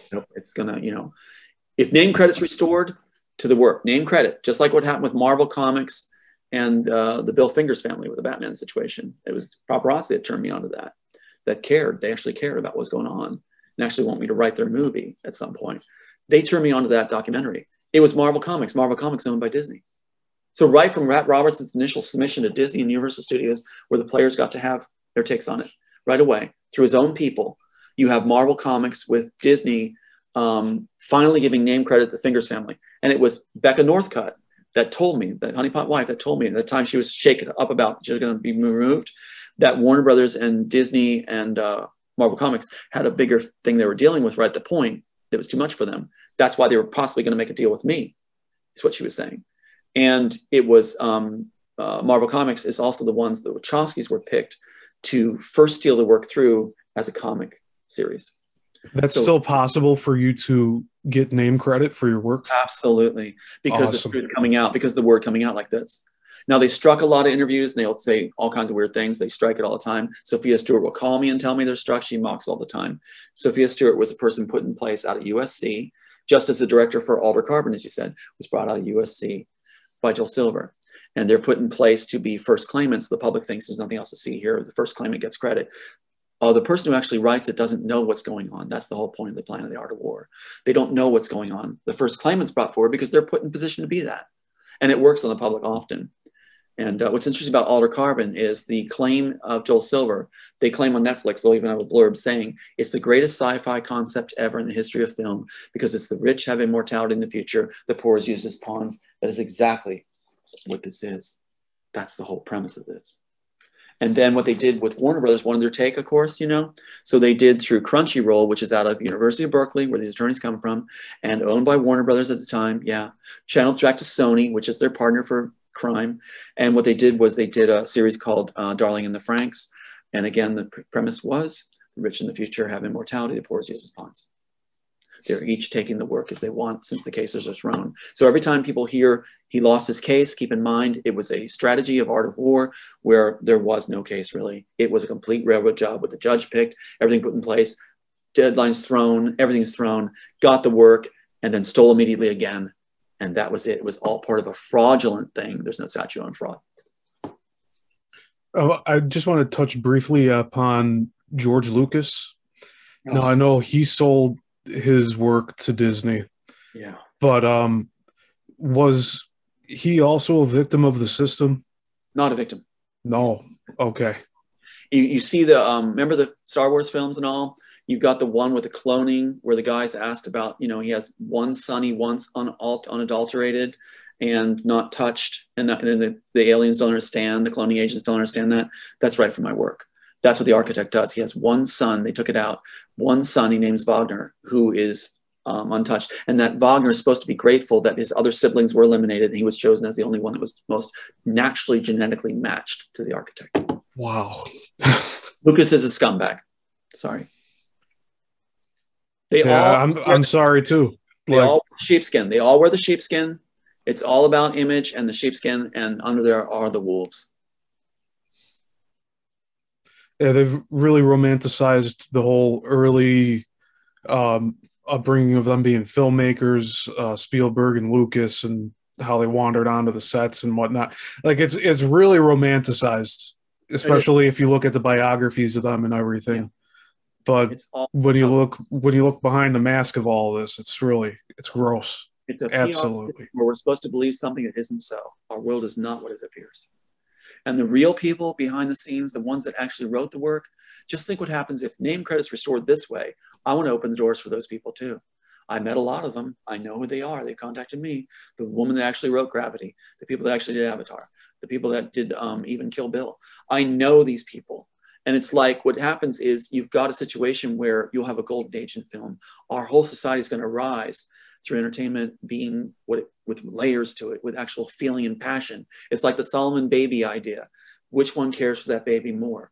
The one that allows it to be ripped in half, like the Wachowskis ripped it apart by lifting the images that were cool, taking away the story and destroying it, or the one that actually cradled and nurtured that baby and loves it and knows everything it needs and wants to present it to the world as a being. Yeah, and I view film as an art, and it's been bastardized. Like I really haven't watched too many films over the past decade just because of that alone. And the stuff that I have watched, it's mostly been from recommendations of friends, or if they want to watch something with me at the time, then that's what happens. But I have a short collection of films that I always used to go to say like this is a real work of art. I want to make something like this. Same here. That's what you asked originally. You asked what sources did I originally admire, and it's the only thing really that I really admire is what's pre-Matrix, because the industry just took all my work and just kept shredding it, passing it around like a phone book. That's why there's so many titles under it, like original subtitles, is because that kind of shows you how many studios were interested in having this work. And keep in mind that Wachowskis did not use one of these subtitles. They wanted to slap back at bringing another writer in to finish Assassins. They were so mad about that. They went all the way to Writers Guild West and wanted the name off the project. They didn't want that because they were arrogant about it and angry. And so Joel Silver at that time offers them the Science Project, and that assuages their feelings. And now they're allowed to do what they want with it. But they don't use one of the titles, and they stick all those things in the inserts to slap back at Warner Brothers for having brought another writer in, and De Laurentiis. And so what happens is, what's interesting is, in the end of that series, with all those copyrights, you have a situation where I go out to Hollywood in 1996 and work with Ellen Geer, Will Geer's daughter, at the Theatricum there. And you see what happens is the Immortals title again, Copyright Office, the subtitles again, even more. And you see that no longer is De Laurentiis on the project. He runs from it at that point and puts it in the investment firms' names. So those are the largest investment firms in the world, basically, for Hollywood. So the investment firms are claiming they created the Immortals. How do investment firms create creative content? That's not their forte. They suddenly get a bug for creating work. So it's listed as created by the investment firms, a screenplay blockbuster created by investment firms. And that way they have the same subtitles, no body of work, right? Suddenly they're going to write something at some point, apparently. And anybody that has to take on the work, the investment firms then give them that stolen material. The people feel safe to take it, like Josh Whedon, and they can do whatever they want with it, like Lucas. And the investment firms make money by giving it out. So they feel safe to take it. Every time the investment firm who claims ownership gives out stolen material, they make a profit, big profit. They're the owners and the financiers. What a sweet deal. And they have the slots at the office. It's a complete racket that needs to be revealed. If you want a good story, right there. Just how much they snoted John Grissom and him. Wow, there it is. There's the story. And we've got attorneys from Hollywood going now. This is the real life story is the big one. I'm not trying to promote it or plug it. I'm just saying that's what they're saying. They're saying they got goose flesh over the story. Better than Matrix, they said. So that's why I think I'm still alive and Aiden's still alive. We're considered assets and valuable investments. But they would never include themselves in this story that they want to tell about you. That's right. Because it would incriminate them. They cleanse themselves out and leave the rest in. They have control of the ship. Wow. And there's offers have been being made. What they're stupid about is I record calls like that. I got the contact stopping me. Bob Iger was fired because he was supposed to call me. His assistant said, Bob Iger's calling you tomorrow. He's going to give you a call. Be ready. He wants to talk a deal, whatever. So that's on tape. What's interesting is I did an interview and said that night and said that, there's sex rings at Disney, whatever. And we are going to be hearing from Bob Iger. Bob Iger is fired the next day. He is fired. And not only that, in the same time in the newspaper, it says there was a sex ring sting on all these lower echelon pedophile employees at Disney parks. That's a big PR risk to do that. They don't do that unless it's absolutely necessary. What they don't tell you in the article is they didn't do a sting on the medium and upper managements and the execs of the sex rings. And if there's all these lower echelon doing it, you bet your butt there's the upper echelon doing it. Do you think, do you know if that's being worked on to get these people charged and arrested for having these sex rings, or if they're just free for all for right now? That's the thing about being the writer and the industry knowing you're the writer, and then they call and brag and say, we know you actually did it. Even the attorneys will say, yeah, we know you wrote it. And then being back to bashing and throwing everything. That's what's so wild. The ones that said, you lost your case and we won are the ones that came to me and said, we know it's your work. Even in the testimony or in the deposition I had, the Warner Bros. Attorney that's a classmate from University of Berkeley with Tony Rankin, they're trashing me, says, given the fact that you wrote The Matrix, strike that. She even says it on the script or the deposition thing. But the thing is, there's a whole myth going on, and I've been told about it, where the military is going to save us. They are not going to save us. The Pentagon is very much involved in this for the studios. They're all in the pie together. It's kind of like a candy store where they all came, or a birthday party, they all came running around the cake. So it's like they're saying they're going to take care of the trafficking, but they're really not. No. Wow. You'll see a couple kids saved, and there'll be headlines on it. FBI saved 20 kids. It's a cover story. The FBI is the one that always comes forward and says they do the investigation, nothing to see here. They did it with Twin Towers. They did it with the Cuban embassy, where the sounds were going off in the ears. Yeah. Said nothing to see here. Could be, if they get caught. It's the FBI. The FBI was involved in Ukraine with Brian Fitzpatrick and all them. In Canada, Trudeau's the FBI equivalent. What are they doing in Ukraine? Well, that's foreign soil. But they excuse it by running cover articles that say, usually we don't go to foreign soil. Can I share screen one more time? Sure. Yeah, go for it. All right, let me go back to this one. Where are you, buddy? Here we go. Okay, I'm going to share this screen real quick. There he is. Okay, I got him. Okay, share screen. This shows you how big this is. Here's the article. This is a cover article with Brian Fitzpatrick. He looks like Pee Wee Herman or a bad Mr. Rogers. But the thing is that in this, it's a cover article locally to cover why I was revealing how he's involved in this stuff. So they do a cover article.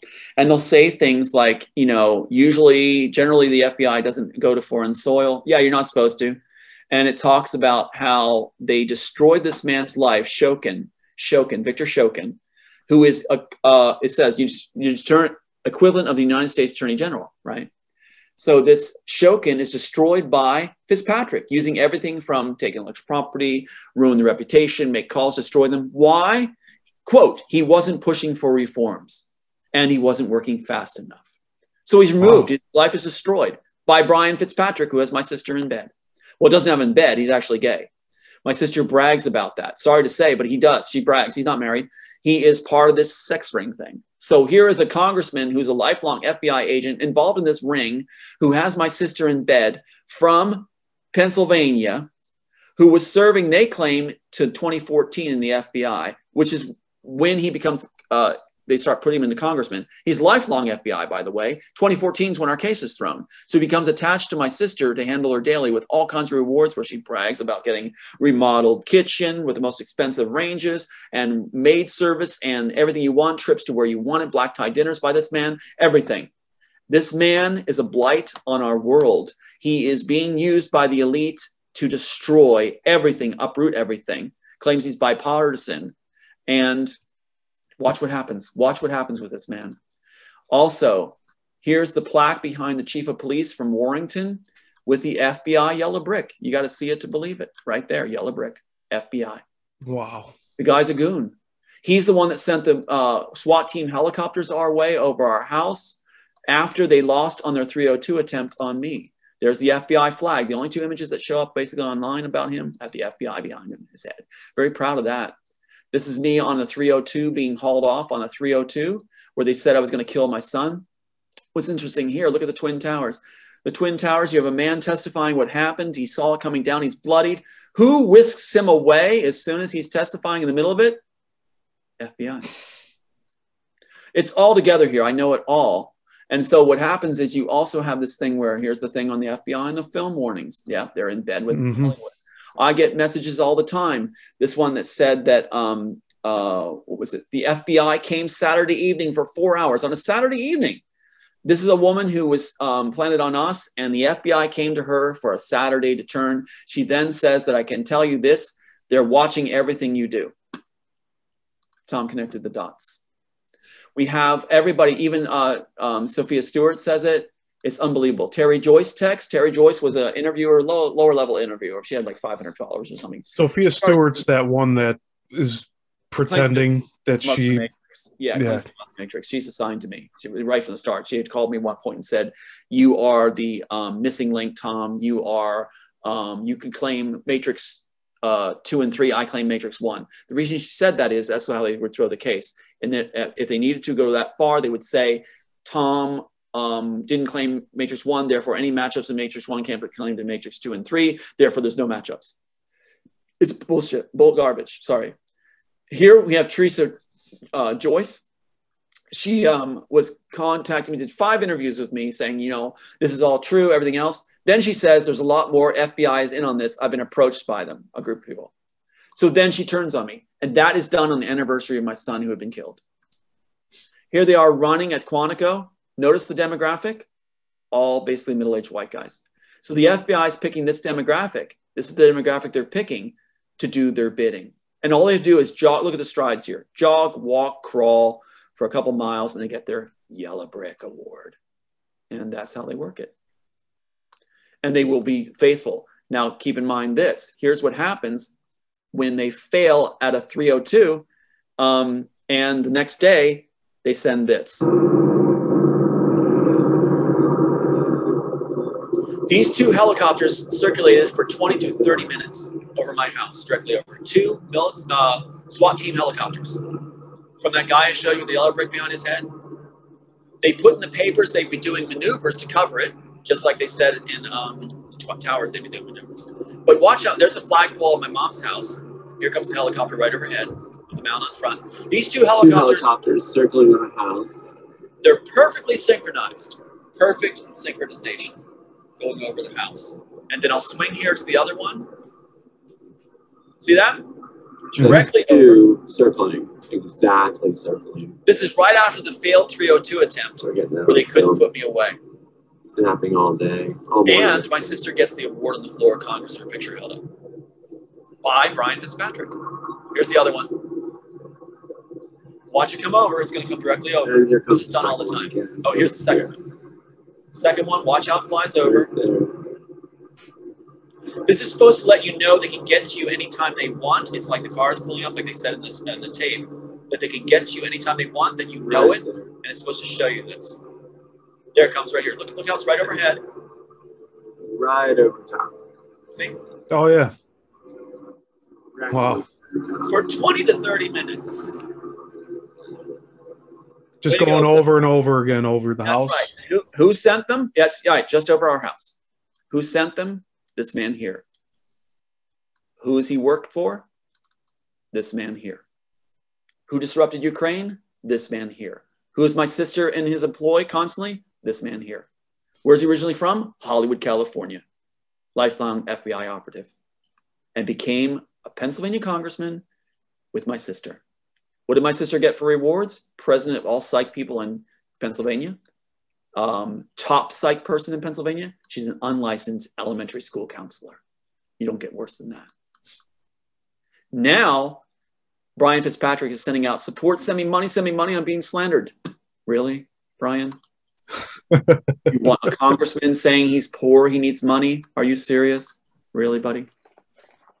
Wow, that's quite something to see, all that. I didn't know Fitzpatrick was involved like in that much of an aspect to all this. So Deeply, that's he's the number one go-to guy. He's the number one go-to guy. In fact, he's been given positions as ways and means, everything else, top positions in every single thing.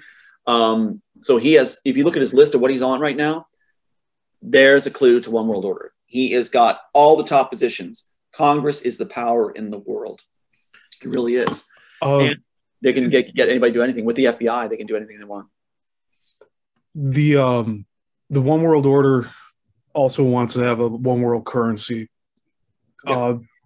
Do you know anything about, like, are they using crypto to do that as well? Cryptocurrency? I think you're going to see cryptocurrency fall. That's just a guess, but I think you're going to see it fall. I think it was something to mislead masses. And it was such a push on it. And it sounded so good. But just like they have the Federal Reserve that plays, got rid of the gold standard, just like they have this idea where invest, invest, invest. When you hear a lot of hype, it's usually a bad thing. Yeah, and there's no known creator of Bitcoin right now. Beware. Beware. Whenever they entice you into the pen and put lights all over the gate to enter, don't enter. Don't ever enter the lit up gate. Yeah, that's good to know. And I know there's people that are invested in it right now and just experienced a lot of turmoil. I even heard some people took their lives the other day with a recent crash.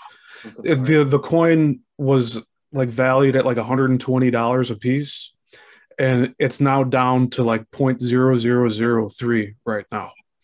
Right. So people lost their entire life savings. I think some of them had collateral loans out too. Right. And it's just really sad just to see the people talking like that they were going to like get rid of themselves because they don't have any hope. And it's like this. I wish there would be somebody that would help bring them out of that. We will. What's going on is right now with the current power structure, it's all about power with these guys. The context said it's all about power. They said I won the chess game in this. They claim that I won the chess game. That's a lot of pressure on an individual. But the thing is that I have survived the gauntlet. I've gone off their playbook. They've thrown everything they can at me. Death of my sons, everything else. They even mock me saying that I don't feel it. Yeah, I do. Of course I do. But I'm going to finish the job in their memory. I'm going to help others in their memory. They underestimated the power of compassion. If you have compassion with power, you're not going to be corrupted. So absolute power does not corrupt absolutely if you have compassion. So what's going to happen is the power is over this side. Those of us that actually have survived the gauntlet have a heart. We're not in position yet because they haven't allowed us to have our position yet. They haven't fallen yet. So right now, don't take anything from the medicine show. But when we become into power and are seated in power and name credits restored to those of us out here that actually have the chops and did the right, we will couple up with people that are actually good people like yourself, and then look at what's optioned as investments. Look at what is available to you. Not before. Right now, the house is on fire. You don't try to buy a room in the house when it's on fire. When we survive this and get this done, when we do, then rent a room. We'll give you a suite. It'll be good and it will be sweet. We're not yet, because we don't hold the reins yet. They're still stealing our work and saying he lost his case. When that goes away, when the helicopters stop flying, let's talk. It's going to be good. Awesome. Yeah. I mean, I wish it wasn't so far away. I wish there was a timetable we knew. Steve, it could happen like that. As soon as name credit's given, and negotiations are happening off and on, as soon as name credit's given, I mean, is there any question? I say again. It would collapse their entire house of cards. Any questions? Any questions at all? This isn't going on now. My phone's actually owned by AT&T. It's owned by Warner Brothers. So they're not going to go on. It happens all the time. I guess. Anyway, the point is, is there any question to the evidence? There's so much we have. Even though they tried to alter things, now that works against them. But it's going to be amazing. I bought this converter cassette to MP3 that I can finally, after decades, put this music on digital. And pass it around. And what they feared most. And Tony Rankin, when he first approached me, came to me with the honeypot wife. He kept pushing. Where's that music? I need to have is every copy? It's like Kevin Spacey and like, was it Confidential? LA Confidential. Where, is this the last copy? Is that everything you got? Foolishly, I said yes. And then this turns up. This is their worst nightmare. Their worst nightmare. Music is that stamp. They even said, proves it, when they were trying to give me the copies of it. Give it to me, or I'm your attorney. This proves it. Yeah, well, I have the copy still, Tony. I still got it, buddy. Awesome. I'm glad that you're thinking about how this is going to, like, just like that, it could happen where everything will go into your favor. Like that. Yeah. You watch the rats run. They're already burning papers and getting up out of their seats. There is a lot of chairs being thrown around the boardrooms. Oh, yeah. I mean, just looking at some of the news recently with what's going on in Hollywood, it's like, it seems like they don't know what to do right now. Well, get this. Mike Lang was assigned to me from the beginning by Michael Eisner, who's concerned about his legacy now, tied directly to Pat Robertson and Joel Silver and Steven Spielberg and Lucas. You've got him putting this in place in 1993, everything Art of War in place, Rios and Associates, right, handoff firm, with Jacob Rios to marry the daughter. You've got Miriam Espinoza, his paralegal, is related to Lenny Coco, who is Nadia Centino, a student of Robertson, brought in probably for this purpose, right, as a student, didn't remember taking any classes, coming forward and saying, my father-in-law, give them his best friends at Bonaventura, nice and tight, nice and tight. Mike Lang, keep in mind, Mike Lang, when this is done, takes the honeypot wife to bed, showing his bed with a shaving kit on it, and also the big L in front of Lang's on Howard, to have the wife come back to him after he throws the case. Can I show you that real quick? Yeah, go ahead. Share screen. Let's look at this. They don't like this. In fact, whenever you see, the reason Harvey Weinstein was brought forward was so that no one would look at Mike Lang, his boss from Miramax Films. So when Miramax Films, when he leaves, keep in mind, Joel Silver leaves the same time Mike Lang does. The same time he leaves. And he draws away without someone to replace him. It becomes Harvey Weinstein. And what's really interesting is the Variety article goes on to say things like, you know, that Miramax has this library. Here it is, library, 800 million in 2011. It's gone up, and it's in a Jersey warehouse. And Film Tracks is where he's going to go as a consultant now to continue the process of the strategy to acquire intellectual property they don't own. My work. And then you get this thing with Joel Silver leaving at the same time, 25-year relationship. When I've come forward in April 2012, when Tony Rankin is running the clock out on serving him, right? And they stipulate to go ahead. That's when Joel Silver leaves right there. When Mike Lang leaves, right? Pretty telling, isn't it? Yeah. Here's what he sends the honeypot wife. This picture of the bed he's moving into his multi-million-dollar Soho Club in Spokane, Washington, the most expensive, oldest historic property in Spokane, Washington, Playground, Hollywood. And there's his shaving kit on the bed, not even made, shows he's moving in, right? To his mistress pad with the words, Becca, move in with me for 60 days. It's unbelievable. And if I go right here, where is it? This is so important. This is what they struck from our, what was it? Our devices. It was actually erased. I'm looking for the Mike Lang article right there. Hold on. I don't see it right there. Okay, so, but he actually writes the honeypot wife, move in for 60 days. Anyway, I'll find that later for you. I have that actually. They struck it from all my devices and we just happen to have it. That's frustrating, and put it on there right there. Okay. Wow. But yeah, so he writes that to her. It's absolutely mind-blowing. Absolutely mind-blowing. So I'll jump back out. Is this it? No, that's not it. Anyway, that's another guy that was thrown my way to disrupt. I have a lot of people that are paid to disrupt. And that was started with Pat Robertson's group, where they actually started with former security guards that work with the police. They try back and forth, become police officers, get better pay for Robertson. And the police are involved in the crimes.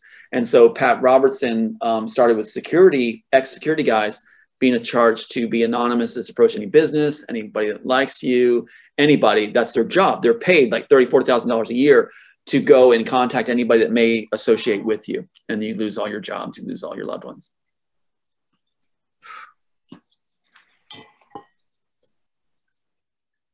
Are you in California now or no? Texas.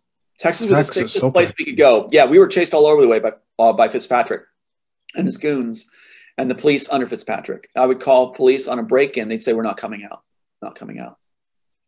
And like you're saying, you did it yourself. I'm like, what? I have the evidence. Here's the pictures of what's happened. No, They wouldn't help you because they're under. In fact, Rios and Associates, who had his nephew or whatever marry the daughter, his receptionist was a 9/11 dispatcher.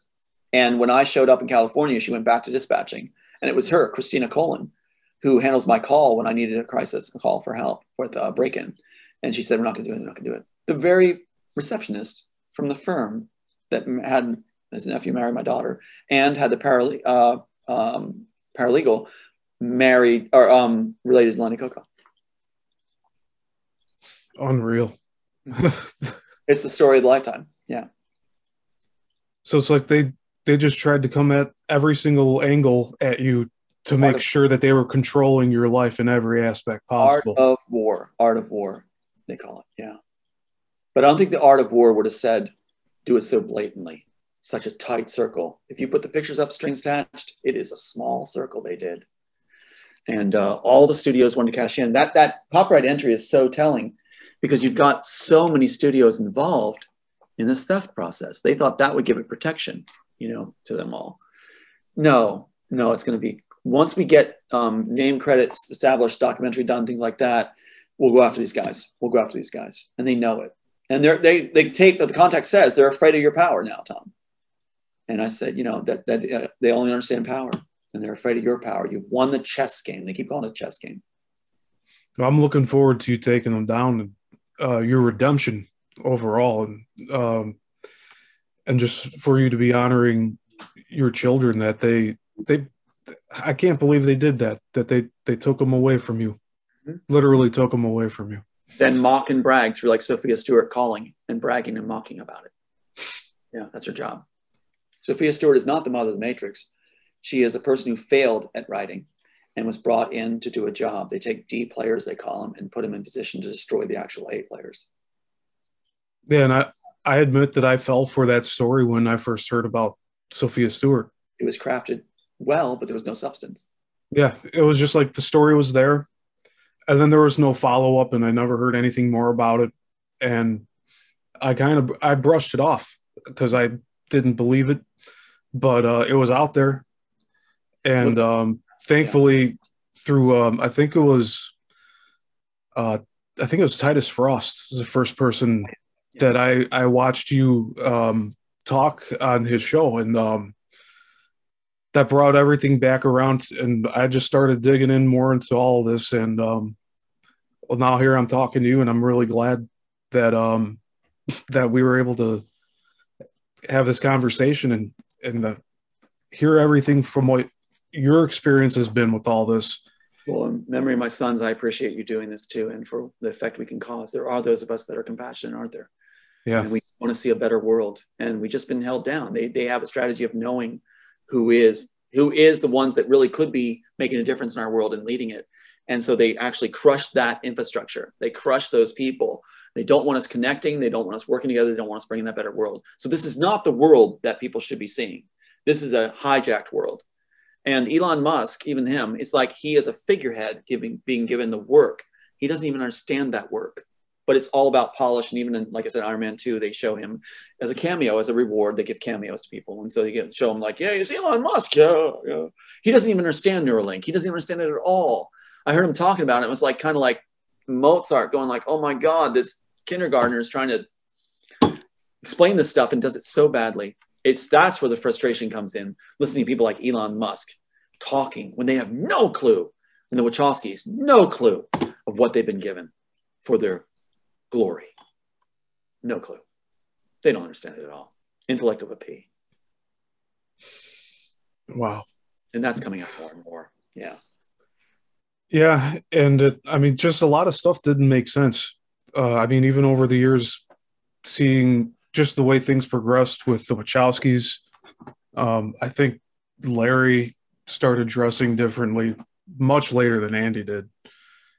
And he was the last pick. He didn't want to do it. He didn't want to be that. But that was because they went against they were not supposed to put those inserts in, and they were going to let it go if it was never known. But since we brought it forward, then they had to pay a price. Wow. And Keanu's family was also part of that as well, like paying the price is like connected to the similar. If I understand from Keanu, I think he was trying to cut liability. So that's why family. That wasn't to keep him in line. He was part of getting rid of them. So, oh wow, yeah, okay. in mine, it's to keep me in line. In his, he's getting rid of liability concerns. Have you talked to him about that at all?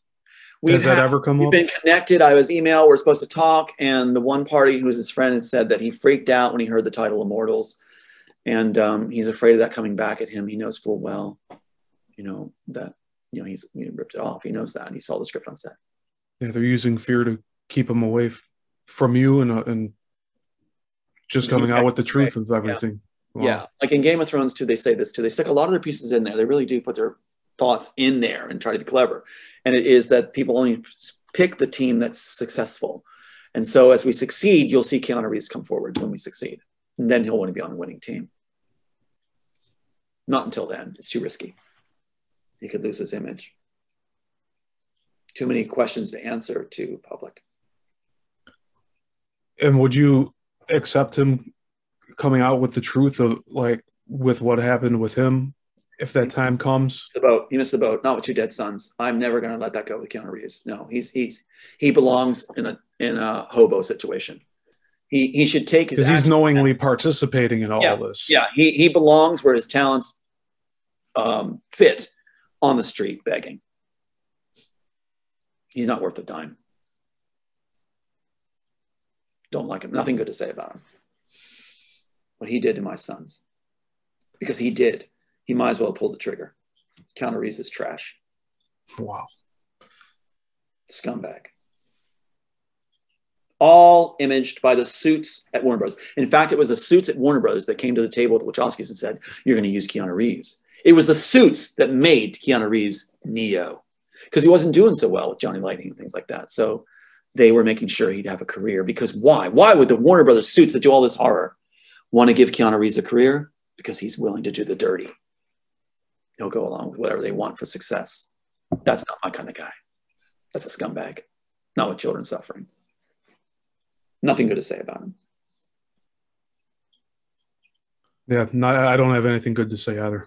No, he's a joker. He does the drugs. He hangs out with his biker buddies. He's just nothing good. There's nothing there. Nothing there. One of the worst people in humanity. That's why they gave him the idea, that article, if you see that article where it said that he did the greatest charity act ever. Steve, how is it charity to give union wage people on a successful film shoot millions of dollars? How is that charity to make all those guys millionaires overnight? What about the poor people in that city that don't have anything? What about giving them $1 million, Keanu Reeves, you idiot? That's how I feel. You didn't do a charity act. You laundered money.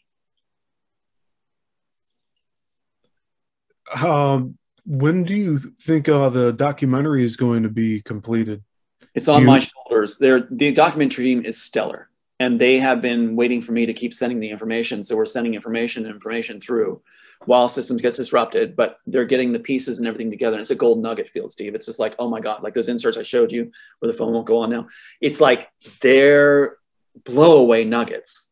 Where in the Bill Finger story, it was basically like a set that just had the one guy saying that, yeah, he said he didn't get credit. That's what they used in order to get their credit. We've got, oh my God, what we have, high school and everything. So it's like, matchups off the charts. Only one matchup does it. So it's up to me to provide all this material to them. And then we wade through it and figure out how to construct this together. And the team is absolutely amazing. And the team has been approached multiple times by characters employed to throw this off. Anonymous, as they call themselves, have been approached, and they send me these messages where they keep approaching him saying, don't work with Tom, he's evil, don't, he's a fraud. Sophia Stewart language, these guys like Royce Babcock, they are in position with the FBI to do this. They pick lower echelon people that failed in their career and can't make it on their own, as explained to me by white hats. And they pick them, and then they suddenly feel so great and wonderful because the FBI contacted them. We matter, we're important. So they get drunk on it because they couldn't make it on their own auspices. So they work for the FBI and feel like they're suddenly the most important guy with a lot of power behind them. Yeah, they fed their egos. Totally. And that's why these deep players suddenly become like they are. And then they approach the studios and approach documentary team over and over again, trying to look for anything that would drive a wedge between us to keep the project from working. And I'm glad it's still on track. It's on track. Awesome. Yeah, I'm glad it is because I mean, I do believe it needs to get out there, and I mean, take all the time you need because, like you said, you have a lot of material to put it together. And I know also, I have a documentary on my hometown, and it's maybe 5 hours long. I got to cut it down a bit. There's just so much content. I might have to split it up into Yeah, different, part like, two. Yeah. yeah, exactly, yeah. Good for But you. yeah, it's just no, it's good to hear that it's moving along, and even though you're having roadblocks put up, that you're still able to move forward with it and Well, keeping everybody on track with it. thank you. I would say this to the Hollywood elite. They like to call themselves elite. Every time they pull the chair out from me, they say, you're one of the elite now. I'm like, whatever. So I would say this. You say that you're all about power. You say that it's all about power and that's all there is. And you underestimate the power of compassion. You blew it. You should stop doing this to families, because what happens is those of us that actually have compassion, you can throw everything at us and you would crumble if it happened to you. Yeah, it's just a fragment of what you threw at us, or me in particular. You would crumble. Instead, those of us with compassion end up dedicating it to our sons' lives and memory. So we never stop. You created monsters, good monsters, that are never going to stop. And I am proud to be a monster that's never going to stop. And if I'm your worst nightmare, I will continue to be forever, because I will not stop because of what you did to my sons and what you do to other people's children. So just a message to the elite if they want to jump out of some more buildings. Yeah, and those with the compassion hold the most power as well. That's right. And compassion has another side to it too. I've learned. Before I had said, no, let's all just, everybody come together. We're all important. Now I say there's certain people that deserve to go. Absolutely. And that compassion has another side to it, the fierceness of a parent's compassion. And when you take a sons of a parent, just like Spielberg mocked in Saving Private Ryan. In Saving Private Ryan is a fictitious story based on real life stories. And so he chooses the characters' names. And who does he choose, Steve? Sean as the son and Daniel as the other. Kirk Daniel is my son. Sean is my son. Thank you, Spielberg, you idiot. So what's happening is they underestimated the power and the fierceness of a parent, and that they don't want to see other parents go through it either. And in the Game of Thrones, they spell it out there. They say, at the very least, certain characters like Cersei and these others, and Stark Lady, is about their fierceness for their kids. Yeah, I have that fierceness. You took away my daughter, you took away my sons. And you threatened my last son. He was attacked a number of times. I will not stop till Michael Eisner is revealed completely and broke. I will not stop till Joel Silver is revealed. I will not stop till Spielberg's revealed, Lucas and Wachowski's. Yes, I've said over and over, let's do an on-air thing where we debate about what it means. Let's bring forward the Solomon baby and talk about what it means, where it came from. They couldn't do it if they even tried. And so I will continue to offer that. Let's have an on and on. You did a full thing in TMZ, owned by Warner Brothers. The attorney for Warner Brothers that handled me also is attorney for TMZ. Now I'm attorney for Netflix, laundering machine where Walter Carbon is. And so that Linda Burrow is also, they did the article through TMZ, claimed the whole staff wrote it with Wachowski's faces and quotes mocking me as a know-nothing hack, famous for nothing. Let's go, Wachowskis. Let's go up. If I'm a know-nothing, nothing to be afraid of, let's have a debate about what it means. And I'm going to keep putting it out there. But thanks for letting me do that. Again, anybody go to the Bound interview, look up Bound Wachowskis and see how they sound and tell me if we won't articulate that through. Now, Trudeau's administration put forward that I mumble all the time. I never make any sense. Nothing makes sense. I have no evidence. That's Trudeau. You're really eloquent with your speech. Yeah, I mean, there's no, as far as I have heard, no, you haven't mumbled at all. Well, they would claim complete mumbling, nothing, no evidence presented. That's how Trudeau works. Yeah, you're really organized with all your information, and you clearly know what you're talking about. Mm-hmm. That's my baby. And you know what? I look forward to people actually understanding what the Matrix story is supposed to mean. The Immortals. The Immortals. That's what, And it's interesting, from Hollywood's standpoint, those that put this in position, it would not be called Matrix. It would be called Army of Darkness and 346 other titles is what they would refer to it as. Not Matrix, because the Wachowskis want to get back at them, as I said. They want to get back at them. The Wachowskis caused so much trouble, they were forced to be made to look like women because they caused so much problem. There's a price to pay in the cartel. And that's why Mike Lang has had his head on the chopping block, Steve. He had to brag. I asked the contact, why did he take Becca to bed? Why did he do it? The answer, his ego. So we would never have known of Michael Eisner's involvement. Michael, pay attention. They do watch our programs. They do. They have people watching our programs. That's why they get so affected. Michael Eisner, we would never have known about you if Mike Lang had not taken Becca to bed. We would never have known. So we're coming for you through this properly. And we're not going to stop because of Mike Lang. And you can take them off the table and don't put them in articles, even on articles where, you know, Harvey Weinstein, da-da-da, and at a boss, so you're not going to name him. Mike Lang, Mike Lang, Mike Lang. That is the one who facilitated intellectual property ripoff. His title was basically executive in charge of strategy for acquisition of intellectual property under Michael Eisner. So there it goes. That may not sound so impactful to many, but when you know the story, it hits home. Michael Eisner is the father of intellectual property ripoff through Disney, who first instituted it through Mickey Mouse, where Mickey Mouse never became public domain. They forced it through copyright laws or copyright offices to get perpetual ownership of Mickey Mouse. They broke copyright laws initially. They are the father of intellectual property ripoff. And they put Mike Lang in position in 93 to make sure to facilitate. And here's the solution. The solution to the complexity that he talks about in the Variety article, how to get these things he doesn't own in those New Jersey warehouse, is to have the death of the author buy off his family. And then when he's dead, push through the courts of your venue that you own the material. No contest. You now own the rights to the Immortals. These people have no creativity, do they? None. Zero. It shows in their art of war too. They're literal vultures for brilliant minds. With a need to feel clever. With a need to feel clever. They think clever gets them women to bed and boys to bed. So they have to be clever. If they're embarrassed or mocked, they can't handle it. They cannot handle it. They collapse. If a beautiful woman tells them they're nothing publicly, they can't handle it. They'll collapse. Did you see how Andy responded to Trump's wife online? I don't recall. Well, I have the clip, but he's told her to F off. They can't handle beautiful women affecting their image. Pat Robertson can't either. Pat Robertson can't stand it. That's why any beautiful woman that comes my way is approached immediately and told, don't worry, Tommy's evil, but keep it anonymous. Don't tell him. They can't handle it. I've always been with amazing women, beautiful women. And it's like, apart from the honeypot wives, there's two. Now they have the audacity to bring women my way. And they actually bring them my way, contact me. And they'll actually say, I wasn't supposed to contact you yet, but you can be with us. I'll be really gentle. You be with me.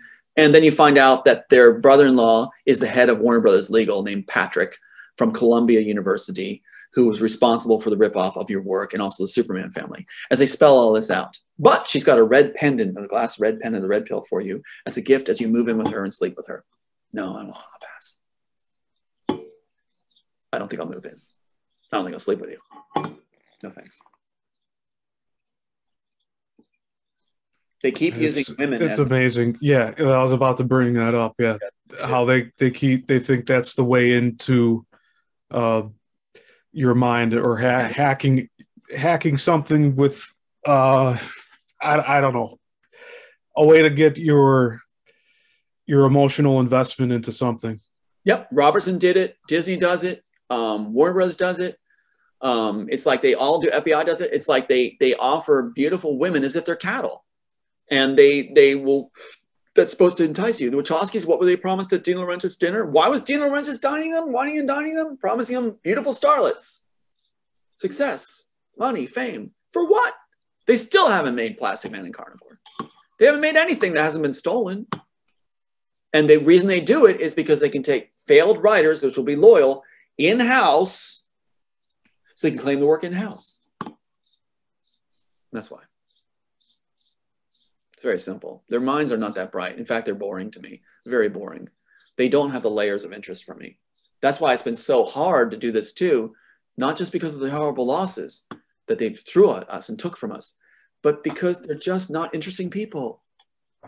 And I hope women would see that eventually down the line, that these guys that are being enticed are trying to entice women, yawn in their face. They're not interesting people. They're slobs. Yeah. Without a creative bone in their body. The District 9 director, I can't believe it. He actually said, writing is like pulling teeth for him. And then people were praising the and then people were praising the story and the writing for that one too. Yeah. So and Christopher Nolan, Christopher Nolan saying that he, his professors told him in films or writing school that he'd never make it. Yeah. And he tags his name onto all of his projects as well. I wonder how much of that's actually written by him at this point. Nolan is a thief. Bona fide. He just, boy, does he take it. He does it badly. He ruined that scene. He ruined the scene with a little girl. But he had to do it. Got to get credit. And when I talk about library memories in Interstellar, he puts a library. Oh my God, he puts a library up. When talking behind the books of a library, Christopher Nolan, stop writing. Stop producing. You're horrible at it. Your professors were right. You suck.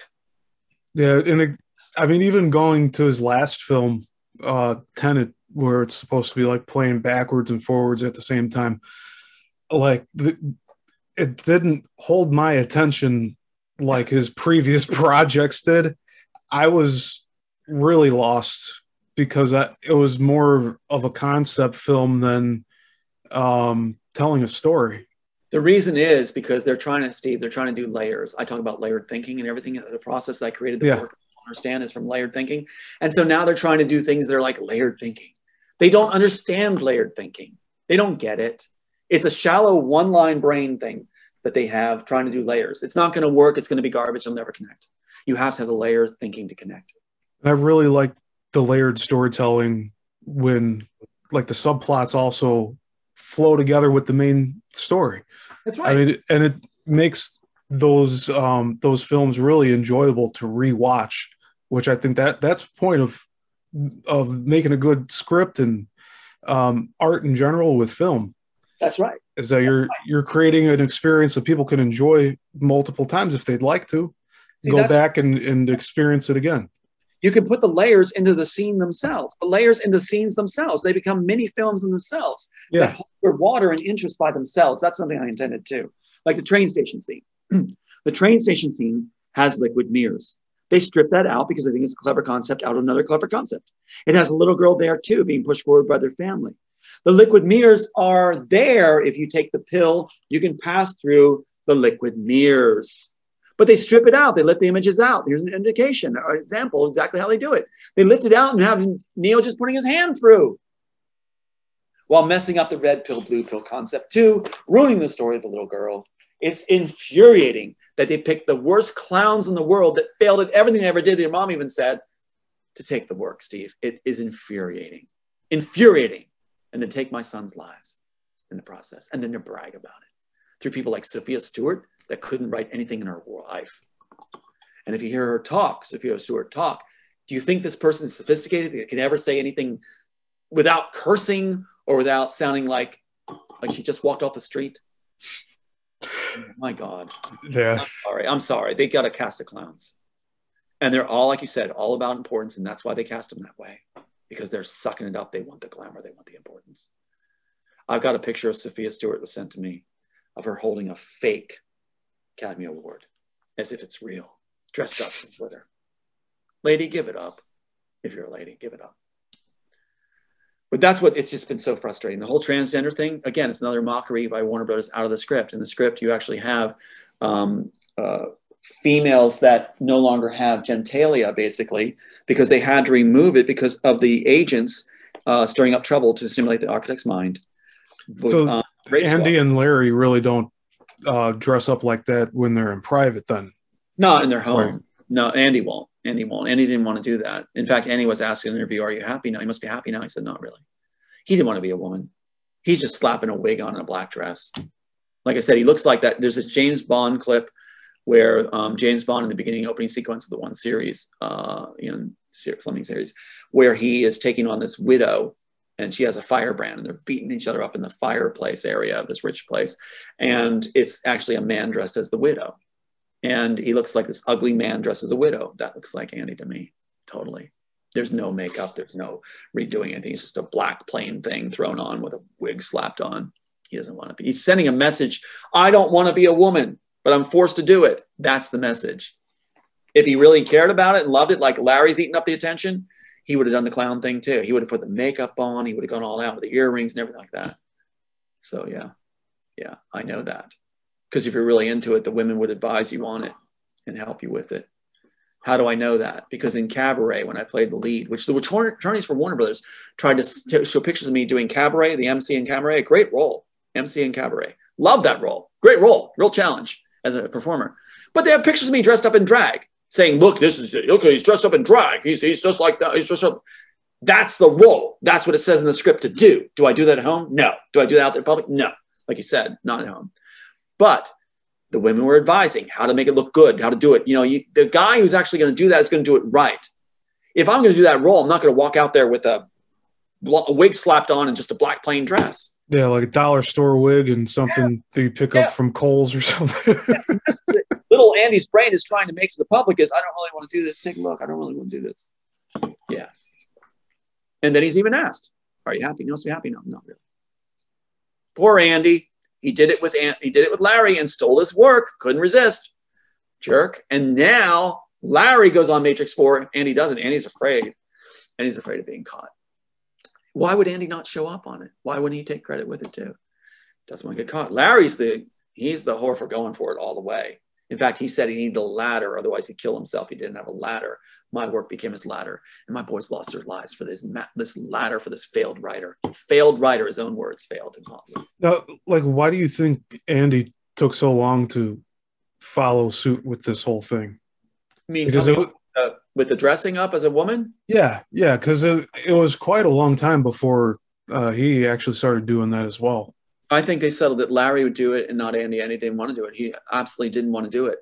And then after this happened, he doesn't want to show up in Matrix 4, and they forced him to do it. He said, look, you got to do it now because I'm a threat. I'm a real threat right now, a real threat. That's why the 302 is Drew Fitzpatrick and the FBI and all this other stuff connected to Hollywood. The reason they're doing all this is they want me shut away. And the deal there too was that if I was shut away on a 302, which they almost pulled it off, having my sister who's bought, claiming with a family she's bought too, claiming he said he's going to kill somebody. He said he's going to kill his son. He said he's suicidal. No, I didn't. I never did, never would.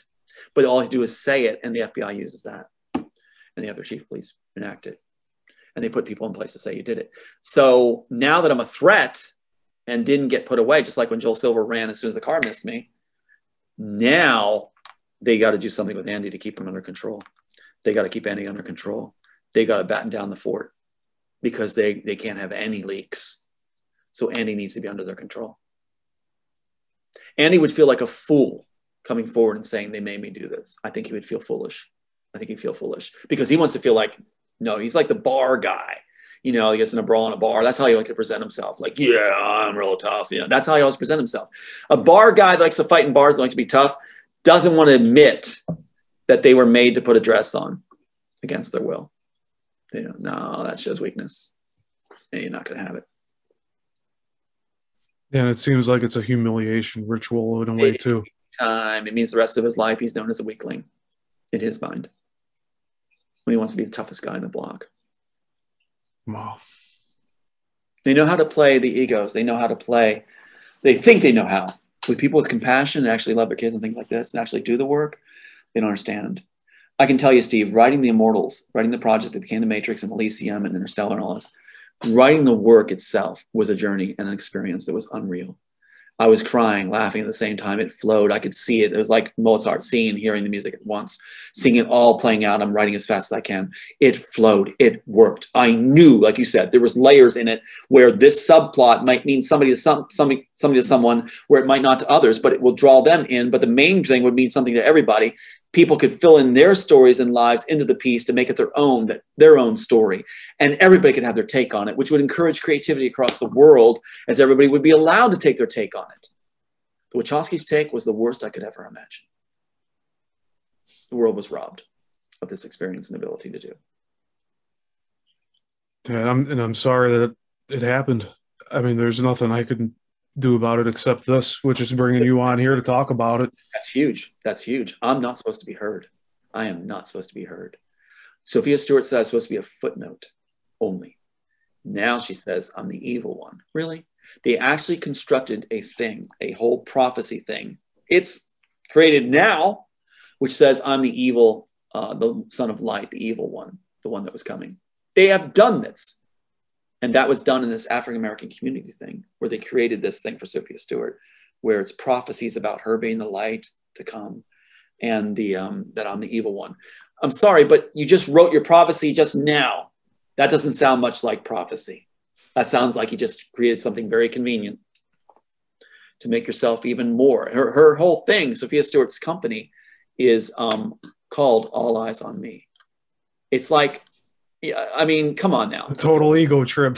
Yeah, let me share that one more time. I know we're probably going way over time on you here, but let me just show you that shot right there, where she actually contacts me saying she wants to be friends with me.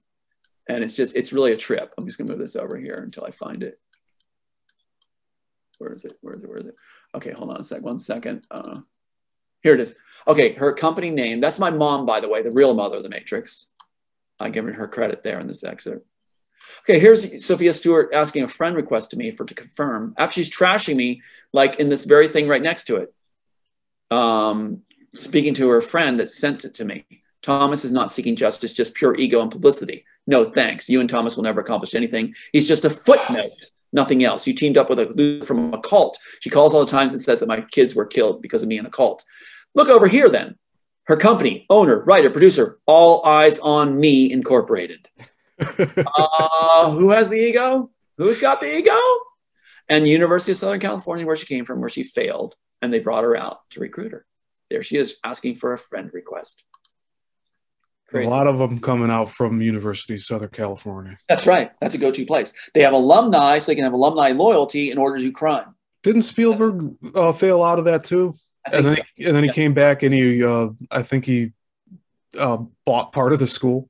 yeah, they got in that way. And then University of Berkeley, like I said, their law school is completely the one that fuels all these corrupt attorneys. So they're alumni that do it, judges, everything else. Loyola, Loyola, California, is the one that puts out the corrupt judges too. That alumni to do them, use them. So University of Berkeley, Loyola College, whatever, in California, and University of Southern California. Wow. The go-to grounds. Well, that's all a lot to digest. It is. I know it is. There's lots more. So yeah. I'd like to continue this conversation at another time. It'd be great to talk to you again. Sure. But yeah, it's been, I think, almost 2.5 hours, almost 3 hours. like your piece. That's great. Yeah. That's when good work is done often. It's like long ones are actually because there's so much to it. They're saying there's nothing to it. I'd say we kind of beat that. And the idea too is that, what we've done here, we're showing the evidence, and if a person writes a piece like we do, like the work we've written or done, documentary you did, if we see it through, that shows a real writer and a real producer and director. We saw it through. A lot of people say they have ideas and they don't go any farther than that. They claim to be a writer. But if we're able to do this work and see it through, I have put that much attention and time into revealing the trail and finding the trail, because that's what lost my son's lives. Can I share a quick story with you? Sure. So at Columbia College Chicago, for my Directing 3 project, The Man, it was a short film. I was given a lot of pushback for the content I was writing, the scenes I was creating, the characters.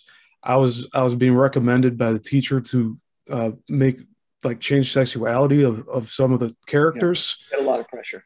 Yeah, with no explanation behind it. They just thought it would be like a good spice to throw into the pot to make it whatever, I guess, more appealing to whoever they thought were going to be watching it. But I stuck through with my vision, my idea. I never changed the title. Good. I really got a lot of pressure to change it and call it something else, but I wouldn't do it. There were other people in my class who did something with something sexual with wearing a costume, like those furry things or whatever. Right. So there was some really raunchy stuff that was coming out of that class, and I was really looking for more traditional type of narrative, and I was pulling influence from film noir, and I didn't want to go too uh, too rated R. I wanted it so that more people, it would be more appropriate for younger viewing audiences too. Sure. And yeah, I ended up, I guess, around like a PG-13 type of. So it was like a middle ground for where I was with that. But I had all these things happen on the set. I had a location I had to change. I had to go use a backup location because the person that was working the location didn't want to work with me. I asked them to like turn down some music. They turned it up. Oh, yeah, so that type of stuff. And I had a line producer that never showed up and gave me all of these emails while we were on set, like, oh, this happened to me. But I mean, I powered through it, and I ended up getting a good passing grade for the class. I think I got an A on the my overall way that I treated the cast and crew, and how the final product looked from the final draft that I went in before we started production and shooting. Mm-hmm. But I never had an intention. I still don't have an intention to go out to Hollywood or Los Angeles. And I would like to get out of Illinois, but it might be a little while before that happens. Well, I sure appreciate your presence and your demeanor. And I'm really on the lookout for people that are actually genuine and articulate and have a heart. And that's what's going to happen. You're going to see more and more people coming together like that, looking for that, purposely looking for that. And you'll see a different Hollywood. You're actually talking about new Hollywood. Our time. Yeah, I say that there's the Hollywood era, mm-hmm. and we are in the post-Hollywood era now. Oh, absolutely. Because Joel Silver's run twice for me. When it first went forward, remember they brought the attorney in to miss the deadline for serving them. And then he's running because it was going to change where I was going to talk to the judge. He runs when I'm going to talk to the judge. That's when he runs. And then they throw it and he comes back. 25 years severed. And then Albert Carbon runs. So Joel Silver's going to run again. And when these guys start running again, Lucas and all them, in fact, MGM Studios and Fox and all these guys sold right back out to Disney, those companies, right out to Disney when we came forward and getting traction. They sold out to the mothership that started all this ripoff idea, that spread it through the studios. And so they all sold out back to the Disney who instigated it all. So you're going to see the dirt's going to run. It's going to run from the vacuum cleaner. As soon as we show up, they're going to run again, and good people will take the place. And that's what even paparazzi have been talking about. So then we shall see a golden age in Hollywood when these clowns like Lucas and all these other guys, Spielberg especially, Joel Silver, the Wachowskis even, are gone. And then keep in mind, they have their inner squabbles. They each have their inner squabbles. They don't like each other. They're doing special things for their media they own to make it look like they're good people, to protect their legacies now. Spielberg, they're doing a whole thing on Spielberg now as if he was this poor kid that had these challenges mentally. And, he still came through. No, he just lifted work. Same with Steve Jobs and Bill Gates.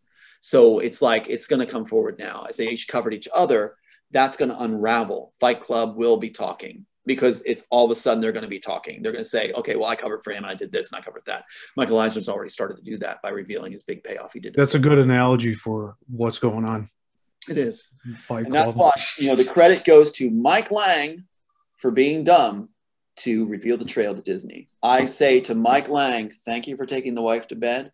Thank you for the emails showing that, even though you struck him for devices, we had an external storage, you idiot. And then revealing Michael Eisner tied to Pat Robertson. We would never have known it wasn't for you. Mike Lang, who never is mentioned in the media. Let's mention him. Yeah. Toast up. Sounds good. There, I'll make a toast to that as well. There you go. To Mike Lang. To Mike Lang. Revealed it all because of his ego. There you go. That's poetic that they fall because of their ego. I love it. He wanted to up the author. He wanted to be better than the author. So he thinks that taking the author's wife to bed would be the major man blow ever to the author. That was a planted wife, a honeypot wife. Take her. That just means the job's done. My son can actually have a good person later. And there are women stepping forward that aren't yet. They're approached, but they're still hanging in there and they're good people. Yeah. I'll end up with somebody who's like, smart, intelligent, beautiful person. I like that. And I'll stop ending up with honeypots. And it's going to be a great life. I want to live a life where we celebrate, and friends like you know, people, I would say, I'll consider you a friend. You did the work, you did this. I would offer that to you. You know, celebrate Thank together. you. Let's celebrate together. Let's get great work done. So Yeah, I think we have a lot to look forward to. I think so. There's just there. I'm at a loss for words, but what will be revealed will be so groundbreaking and like you said, like a flip of a switch. Yep. And hopefully it'll be a really peaceful time, not just moment, but time afterwards. Not to be gruesome, but they're gonna have to pick a couple bodies off the sidewalk from high rises. But it'll be these guys that were the players in this, and they crafted their own nooses. So it's just a little work for the janitors. And I won't miss them. I won't miss them. These people that do evil, they like to think, including with my sister being bought now, it's all about power. Part of that process is they want to believe that people are just going to think of them, that that's all people ever think about is them and how amazing they are and their image. And people don't. That is a delusional thought process. We don't think of you. You're not that important. One of the things my sister said to me too, when she was trying to get me to say these terrible things on the tape, I said, she said, if you don't say these things, then you're saying I don't matter. That was her main concern. My son just died and you're calling me to tell me that. So anyway, it's going to be a great world. It's going to be a beautiful world. It could happen overnight, instantly. And it can, right people in place. And we've been conditioned, those of us like yourself, we have gone through the gauntlet. We've gone through the fire. We're ready. Nothing sways us. We've got the compassion. We haven't lost our character. We've got our smarts. We understand how it works. We saw the broken system. We know how to run a good system. We could take over at the helm right now and drive very smoothly this Porsche of a world. I agree. Yeah, I'm looking forward to that. Yeah, it's a beautiful world. So yeah, it's going to happen. One interesting thing too is that I just want to throw this in, that they say if a person that rips off material, intellectual property, keeps mistakes in it, that it's really telling, right? Besides the birthday being corrected, there's many more. Here's one of my favorites. The key in the tunnel. There's a key device that you turn the key and it blows the tunnel in the Matrix, and it's one-shot deal. You blew the tunnel. That's all we get. Yeah, the EMP. Yeah. Yeah, and that's right in here. I was embarrassed about it because I did put it in here, and the Wachowskis used it anyway because they thought anything they'd take could be clever and it'd work in their favor. But the one-turn key is in here. It's a one-shot deal. And what's interesting is when they do it, the main character is in the fake Oval Office in the underground city. So they actually put the fake Oval Office in real life. It is real life imitating art. Wow. Mm-hmm. They're so drunk on this material, as Bonaventura said, it's revolutionary. We're making that immortal screenplay. They thought everything had been done under the sun. Quote, everything's been done under the sun. There's so much tech in there, so much stuff in there. And it drives the story, Steve. Surrey in there drives the story. There's a reason for Surrey's creation on our phones. The reason we have this, I won't turn on right now. The reason it's on here is because our character in the Immortals misses his wife so much. They took it out, that relationship. And keep in mind that in Assassins, they brought another writer in because they took the central sympathetic character out. They took the love relationships out. That's what they did in the Immortals. That's exactly what they did when they had free reign, when Joel Silver appeased them in 95. So what you have is you've got Surrey being used in ours, where our main character loses his loved one. And so he programs his house, everything, all his devices to her voice, speaking as if she'd speak to him in a conversational way. And Spielberg ate it up, everybody ate it up. And then the devices came out after that. But it drives the story. It drives the story. Not in Spielberg's work, but in ours it does. Yeah. I think it's kind of cool. Yeah, to know that you've, I guess, not necessarily inspired these other filmmakers, but you've influenced what's been brought to the public that everybody understands as their work, which is actually yours. That's right. But just like the mass exposure that your work's gotten under false pretenses is just astounding. Because I'm not sure. I'd rather say it's because of the quality of what you've written. Like that's the reason why it's gotten out the way it has. But it's also them pushing it to try to get their names out there and take credit for what you've done. That's right. Well, think of it this way too. You just raised a good issue and point. Think of it that, okay, the media, Newsweek, covers, all this stuff is on me. Think of it, this particular example. Would people know who I am? Would they accept that it's true? If I had the grooming that Keanu Reeves had and all that stuff. What's interesting is when this story first broke, it was ABC News, it was New York Times. Their bureau chief is on the phone saying, don't go anywhere. I'm putting 2 writers on this. Don't go anywhere. This is huge. I could call their sales department and get connected to the bureau chief.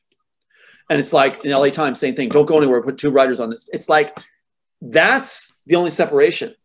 You have me on here. I'm on other interviews and people see it.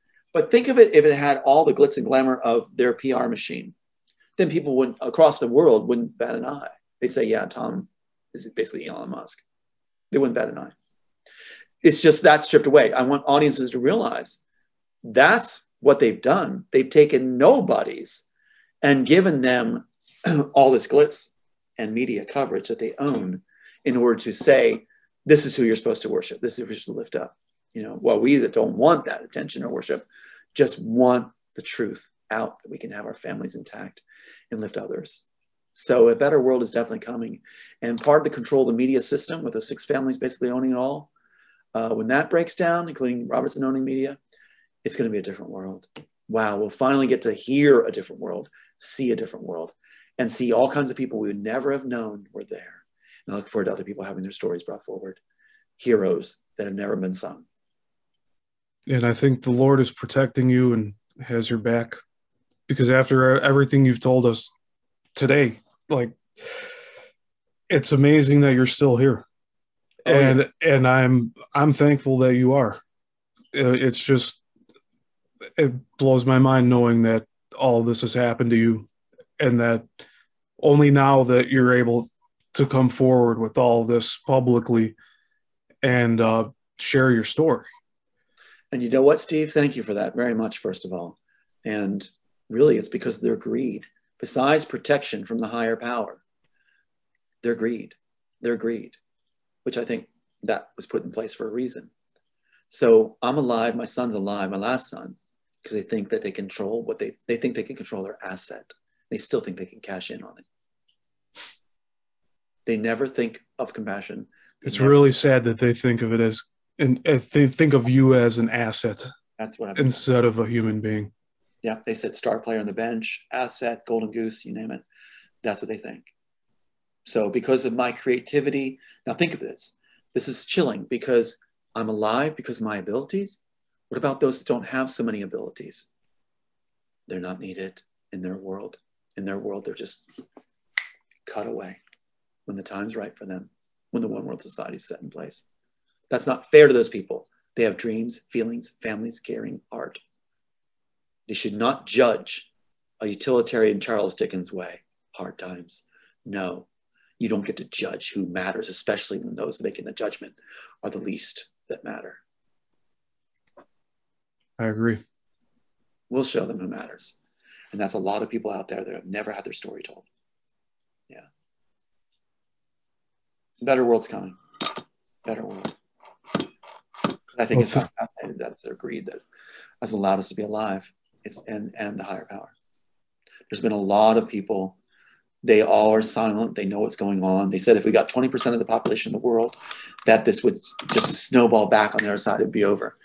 I'm told now 20% of the people do know, but everybody's basically remaining silent, waiting for the success.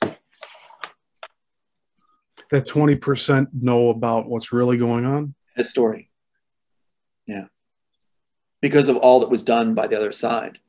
Those were worldwide publications they own putting it out there, mocking me with Wachowski's face and saying, no, nothing hack and everything else. And people kept saying, I know there's more to this. I know there's more. That's why they have this thing flooding the airwaves saying, you know, he lost his case. That's supposed to make everybody just turn away and go, no story here. And that's the other phrase they use, no story here. Then they say this other talking point, no one's going to care. No one cares. No one's going to look. They believe that. We're going to show them there's a more better world, a smarter world out there, that the audiences aren't as dumb as Spielberg and Lucas paint them. that we actually are smart people out here, and we should be driving the car. Not the spoiled, definitely not them. not the spoiled kids. Yeah. Time for the daddies to come home. Put the house in order. That's for damn sure.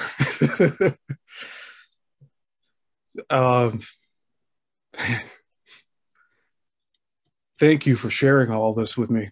Pleasure, honor. It's a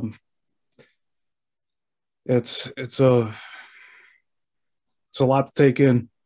I know I'm gonna be rewatching this too after I put it up, but it's just connecting all of the people involved and just knowing what they've done and what's been presented as their own work, and it's actually yours. Like it, I know how it's frustrating. I know how frustrating it is, and but you handle it really well. And I know you've probably had a few times where you didn't feel as strong as you are now, but I think you definitely know there's light at the end of the tunnel, and we're close to the exiting the tunnel, and it's worth it. If I help other people, it's worth it. Compassion is the ruler of the day. That's where we're going to have a better world. If we embody compassion, we cannot be defeated. We'll never stop, no matter how hard it gets, how many loved ones turned, bought, murdered. We don't stop, because it will always matter us continuing. So, yeah. Absolutely. Yeah. So it's 5:15. We've gone 3 hours. Marathon, man. You're the marathon. So yeah, if you ever want to go again with a part 2, I'm totally in, but I appreciate what you've done, Steve. And thank you. You've got a great presence. You're a great listener, and you're smart and articulate. And boy, the more I do these things, I see it's going to be a better world. The wrong people are calling the shots right now. When the right people are calling the shots, and like yourself, you've got these gifts and you've got these stories, and you've got these abilities and these projects. It's like, wow, this world is not going to be boring. It's not going to be boring once the right people are in position and the losers stop trying to shut us down. When their hands are taken away out of the cookie jar, it's going to be a great world. It's going to be a great world. And we're going to look at what they created, and it's going to just be a mess. And we'll tidy it up and have a great way of life. Yeah, I'm looking forward to it. And in the meantime, we'll just keep fighting, right? All right. Take care. All right. Have a good one, Tom. You too. It's nice talking to you. You too.